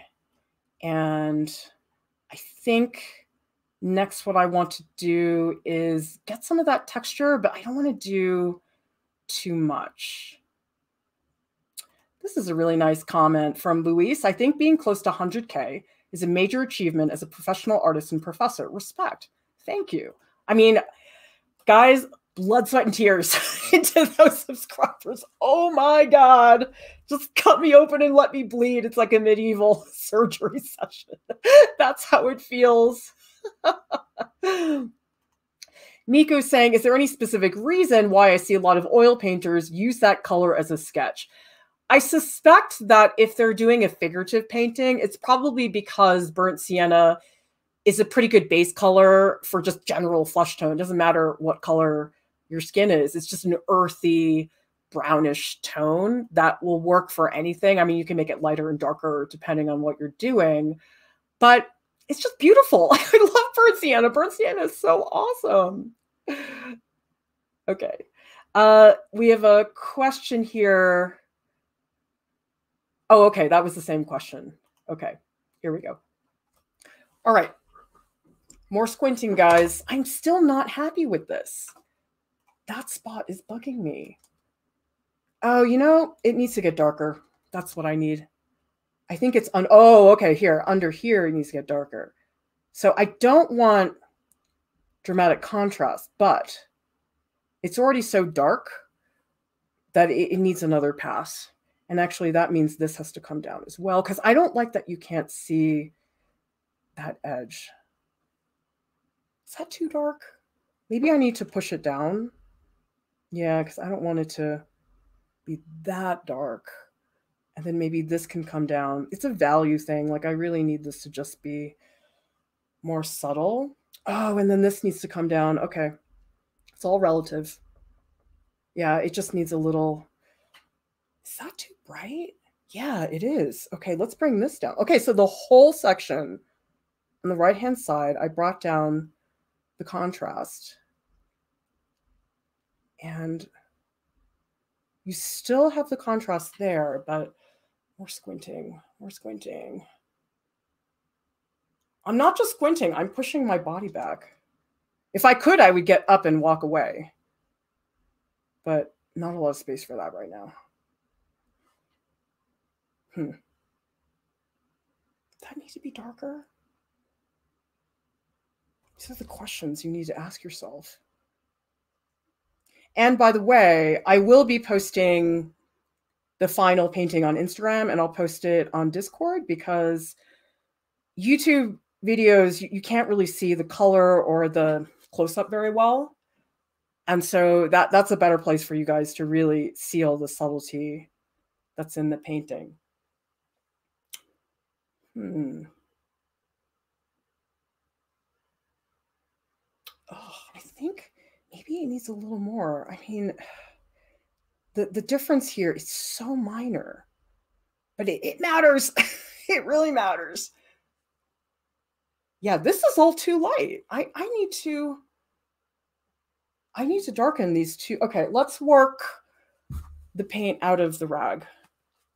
Too much paint here. Like, if you really want to just touch something up, you don't want to have a lot of paint in your brush. Yeah, this is a very light glaze. Just to push the leaf forward like that. And then does that need to get darker? Yeah, I think it does. But see, I don't want it to get flat. Like, I still want that darkness. More stepping back. It's hard because I'm starting to get some glare on the painting, which is not helping. Okay, I need to redraw this. This needs to come up a little more. Because I do need the separation, that lip on the side of the box. I can't lose that lip. But I do want to subdivide down here as well.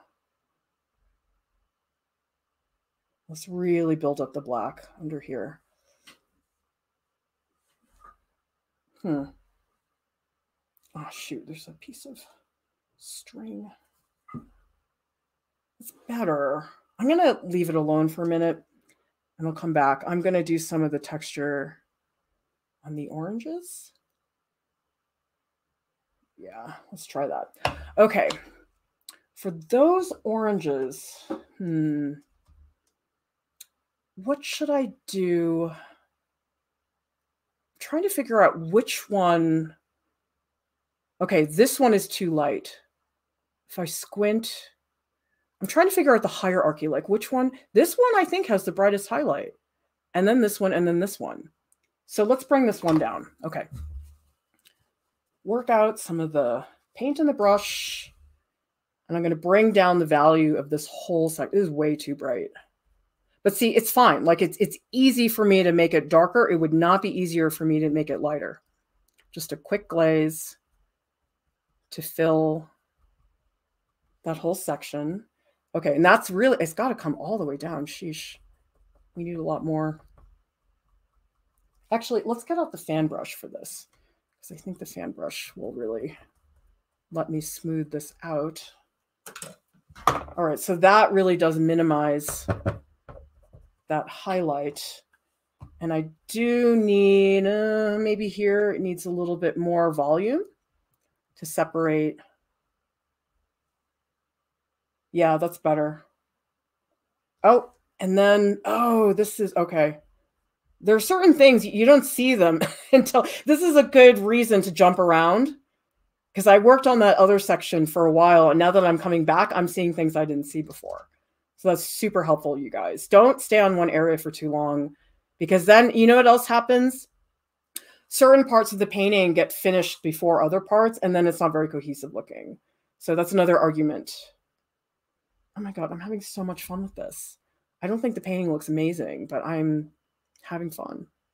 That's what matters. Just have fun, you guys. I had a teacher who used to say that. He used to say, if you're not having fun, you're doing something wrong. And I agree. Okay, let's maybe lift with the rag a little bit. And I'm trying to make the values right now not that smooth, because I'm trying to start to hint at some of the texture of the orange, like that. Okay, let's see. Bring that down a little bit. I want to give a shout out to Gargi. Thank you so much for the super sticker. We greatly appreciate your support. As some of you guys know, Art Prof is 100% free and we rely entirely on donations. So any amount you guys can give us is such a huge help. For example, I was talking to somebody in the Discord, I think it was today, and they were so nice. They said, oh, I've watched Alex's acrylic tutorial like 10 times. I was like, that's a really big compliment. And are you guys going to do more like that? Because, oh, Alex is such a good painter. So I'm jealous of Alex. I really am. I'm like, Alex, how come you're so good? And I said, we really, really want to. We really want Alex to do some paint-alongs. But you know what, you guys? You need a lot of equipment to do this. I know it doesn't seem like you do, but someday I'll show you the setup. You need a mic. You need real lights, not crappy ones. Webcam. Boom, extension cords. It's expensive. And to buy the good stuff, it's expensive. I mean, you can buy crappy stuff, but it's not going to help you. And I'm such a quality control freak. Like, I can't let my staff do crappy streams. Like, I just can't do it. And I explained to this person, I was like, look, we just can't until we have the budget to buy that equipment. And we just don't right now. So hopefully, and we are going to be running a raffle in January. So I'm really hoping when we run that raffle that we'll get enough to do that. Because I want to do the same thing for Lauren. I want to get her stuff. I mean, I want to get the whole staff that stuff, because then we could get Kat to draw. We could have Deep D drawing traditionally. I mean, basically right now, the staff that have iPads, they can do the draw-alongs. But Lauren and Alex don't have an iPad, and so they can't do it until we get them the equipment. That's the issue. So I know it looks like it doesn't cost anything to run this, but it's expensive, because when you have to pay fees to maintain your email list, we need fees to pay our Flickr page.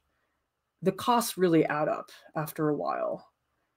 And so it's tricky. And that's why those super stickers, every amount counts. If you guys can support us on Patreon, $1 a month, it makes a difference, guys. So thank you so much, those of you who support us. It's huge for that to be the case. Because I've had people say, oh, just set up a paywall. I'm like, I don't want to. For some people, $5 a month is a barrier. They can't do it. And so I just don't want to do that. And yeah, it's probably not a very good business decision. I was looking at some of these other YouTubers, and I just cannot believe how much money they make from premium content. Like Proco has premium courses that you buy and other things. And that's awesome if you can afford it, but a lot of people can't. And so I was looking at his channel and I was thinking, oh, maybe I'll just take a look at what he's doing. But a lot of it was like an advertisement for the premium stuff. So it was like, okay, here's this cool thing, but you have to buy the course to get it. And I was like, oh, that's a bummer. And some of these courses are expensive. Like, I signed my niece up for this comics class that I was very excited about. But it was like $275. I was like, oh my God. I mean, I still bought it. It was awesome. But, and I mean, I can afford it, but a lot of people can't. And it's like, wow, that's a lot of money. So thank you to Nikolai, who says, what's the raffle going to be? That's exciting. You're just going to have to wait and find out, won't you? We are going to have a really long stream, though. It's going to be a marathon stream. It's going to have the whole staff. It's going to be hilarious. So you guys aren't going to want to miss that. But thank you, Nikolai, for the super chat. And also, and Forever, thank you so much for the super sticker. You guys are phenomenal. And Forever also says, love you, Professor Lieu. I'm proud to be part of your audience before you go completely viral. Awesome. Yeah, and Joe is saying 93, watching right now. I remember when there were only 8 people in the chat. Hey, we were psyched. We were like, oh my God, I had a stream the other day, and 8 people were watching. We were so excited. All right, that's a little... I'm on the fence about my dots. I feel that my dots are too dotty. I know that's a silly word, but I think some of them are a little longer than I have them. This is the picky stuff. But I'm going to do it here because it's very detailed. And it will help, I think. Yeah, that's better. That's what it is. The dots are too separate. I need to connect them more. But yeah, the raffle's going to be super fun because what we oftentimes do is we offer the art that was made in our tutorial. So we'll probably have this one as an option and some of the other ones. So we'll see. I have not put together all the details yet, but it's going to be really fun.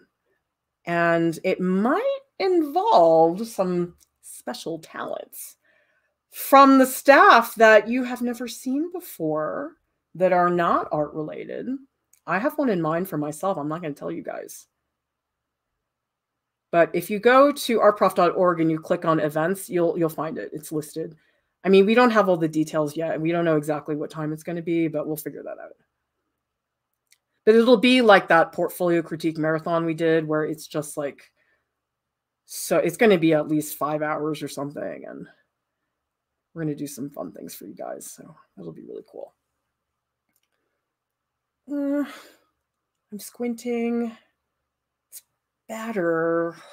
Maybe I need to lift with the rag. Do I have any Q-tips? Hang on. Oh, I do. Okay, let me use the Q-tip.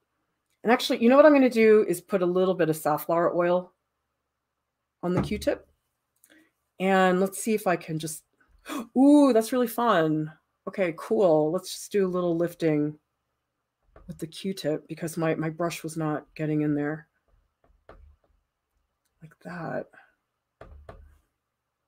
Ooh, that's really fun. I'm kind of liking that, guys. Yeah, brushes are not always the way to go. Sometimes you need something a little bit less traditional. In fact, I'm going to paint with this. Let's see. Oh, that's super fun.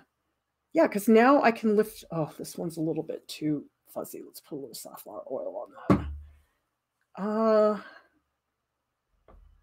Let me see. Yeah, because I feel like the shadows were looking a little flat. And that is really fun. Oh my God. I'm so...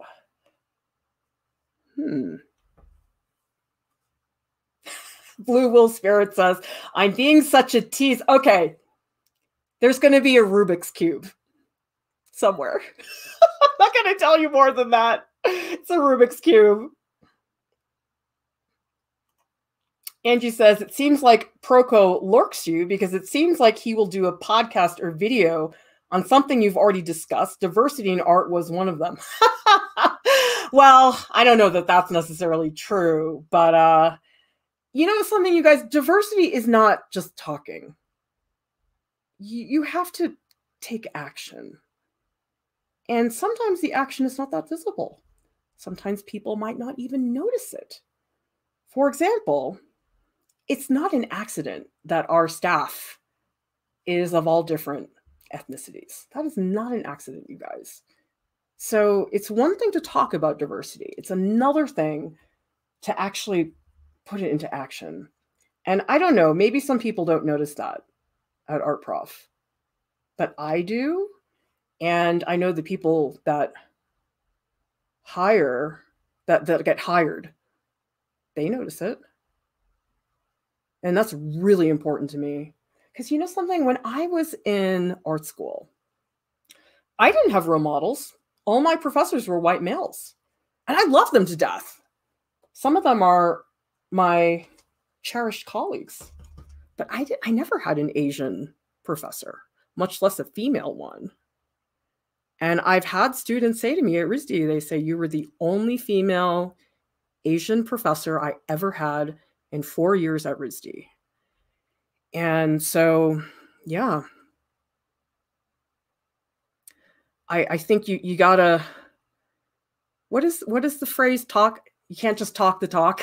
You got to walk the talk. I can't remember which one it is. But anyway, I mean, a lot of people have podcasts now. That's not that uncommon. I don't think he's lurking me necessarily. But I think with the whole Black Lives Matter movement, a lot of people are starting to address it. But it's a bigger issue than that. You're not going to get it just by talking about that. And I know all of a sudden people were showing artists with people of color, and I'm like, we've been doing that for a while. That is not new for our content. So yeah, that's what I have to say about diversity. And I know it's complicated, how to be an ally and what's appropriate and what's not. And I've heard a lot of people's opinions on it. But there's a lot of people from all over the place and all different experiences that watch us. And I don't think it's an accident that we have a lot of people of color who submit work about being a person of color, or like we did a stream, can't remember, I think it was about a week ago, and the person's work was about being a transgender woman. And I was like, that's great. I don't think people would submit if they felt that our Prof is not a safe space for that type of discussion. So I take that as a compliment, which is important. This is really fun. This is the super easy part. Oh gosh, it's so cool. All right, I think it's rag time. Yep, let's do some wiping, because I just need to take the edge off the edge. I don't want too much going on in here. And actually, the Q-tip's going to help me. I'm so glad I have a bunch of these. Let me see. Okay. Yeah, they're all at the bottom. Okay, cool. No, my rag fell. There we go. Oops, I need some more not linseed oil, safflower oil. Let's pull that up. Oh, that's really fun. I'm so happy I found you, Q-tip. You are good for something other than cleaning ears. Lift. I don't know. I suppose you Q-tips have other purposes. It's just funny because on the Q-tip box it says, do not put in your ear. And it's like, everybody knows that's what people use it for. Other things too. I mean, maybe makeup and stuff like that, but I never wear makeup.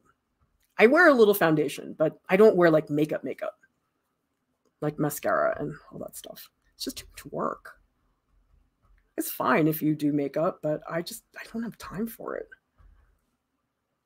That's why I need hair. I can just roll out of bed and not think about it. It's really a nice thing.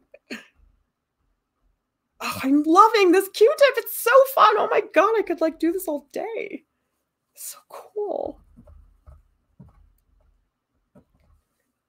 Oh, that's fun. You know what I'm going to do? I'm going to take my rag and I'm going to use my fingernail to pull some of this out. Oh, that's super fun. Oh my God. Oh, I'm so excited. All right, let's see. Oh, shoot. Did I say Afro-American? I'm sorry. I meant to say African-American. Sorry about that. That's an honest mistake.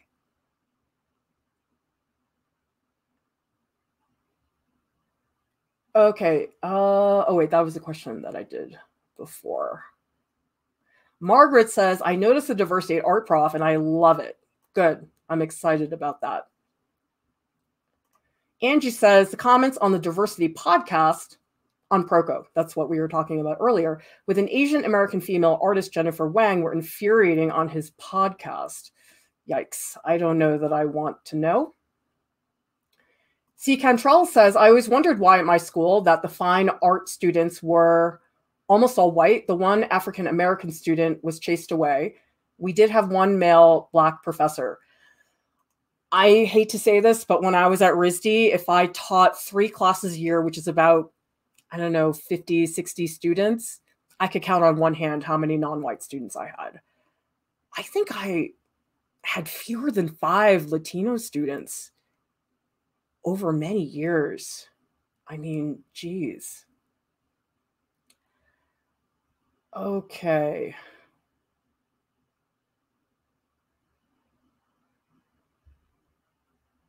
Okay, so I'm going to say goodbye to this person who is spamming right now. And C. Cantrell says, and, oh, wait, shoot, I blocked Angie by accident. Shoot. Oh, I'm sorry. You're only going to be in timeout for 5 minutes. Sorry, I was trying to put somebody in timeout who kept spamming. Sorry about that. Sorry about that, Angie. I did not mean to do that. I clicked on the wrong thing.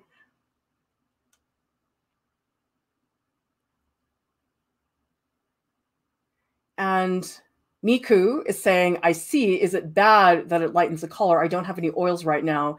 It's my first time using oil paint. Just use anything. Just try it. So much of painting is trial and error. I mean, I hear a lot. People in the chat will say things like, not in the chat, in the Discord, they'll say, should I try this? Or will this work? And I'm like, try it. Like, it does not hurt. And if you don't want to ruin your painting that maybe you've been working on for a really long time, do it on a scrap piece of paper or a scrap canvas where you're not going to mess up something that you worked on for a really long time. And that tends to be a better solution. Because what's the harm? Just try it. Who knows? Sometimes you're pleasantly surprised. And other times you're like, oh, that looks terrible. Let me never do that again. And that's okay too. All right. Okay, time for some squinting. I think this back one, I'm not going to work on it very much. I'm going to do a few spots, but I do want this one in the back to be way less clear. I do not want the same level of detail in this one because it's so much further away. It doesn't make sense for it to have the same amount of detail.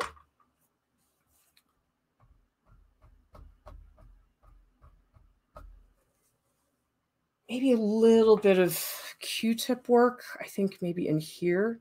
Crap, I need another Q-tip. I mean, that is a problem with Q-tips. They do really get used up very fast. I use them a lot for printmaking, actually. They're great for printmaking. This is something you need to rub or shade in some way. More squinting. I don't like this. It's picky. Maybe this one needs to come down. Well, let's do a little rag work. I don't like how picky this is. I don't think that this one is supposed to be that picky. I think this one should be more picky. But this one, I'm going to just drag some of the paint down so I can make the dots a little bit less severe. Because I do think I overdid it. So I'm just making the value a little smoother. I feel like I want, this is where I like really wish I could add some white paint, but I'm not gonna. More squinting, maybe a little bit more. So yeah, like right now I'm squinting while I paint. The squinting is not just for stepping back, it's for when you're painting as well. And right now that's helping me a lot. More squinting, more squinting. I feel like this one got picky. That's bugging me so much. I'm going to do another pass here. I think I need to lift some of those highlights some more. Is that what it is? A little bit more safflower oil.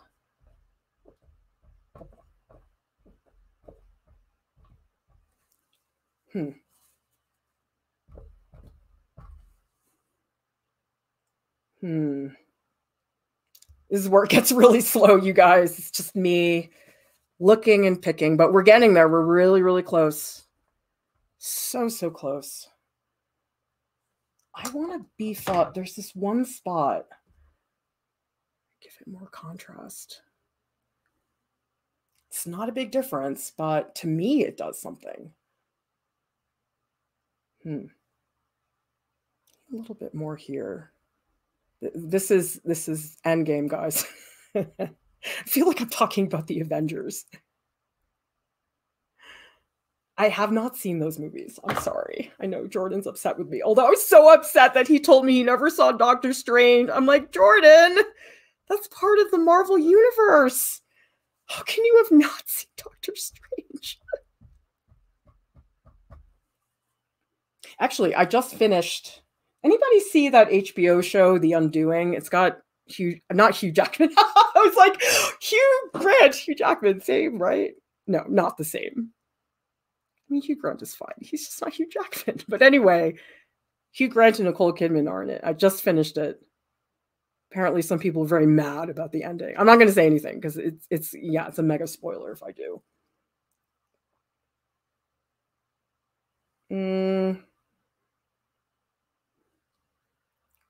Really time to step back. Now what I'm going to do, I'm going to cut back on the detail. I put too much detail in here. I think I want it a little bit more general. Oh, we still need some more safflower oil. Rag is getting really dirty. Be a little bit more just to pull out some of these highlights. I do that a lot, actually, you guys, where I make something more detailed and then I like fuzz it out.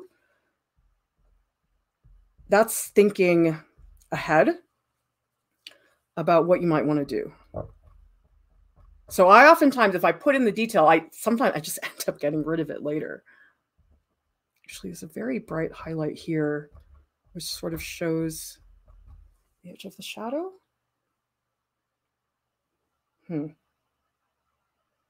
Maybe a tiny, there's a little bit of highlight here.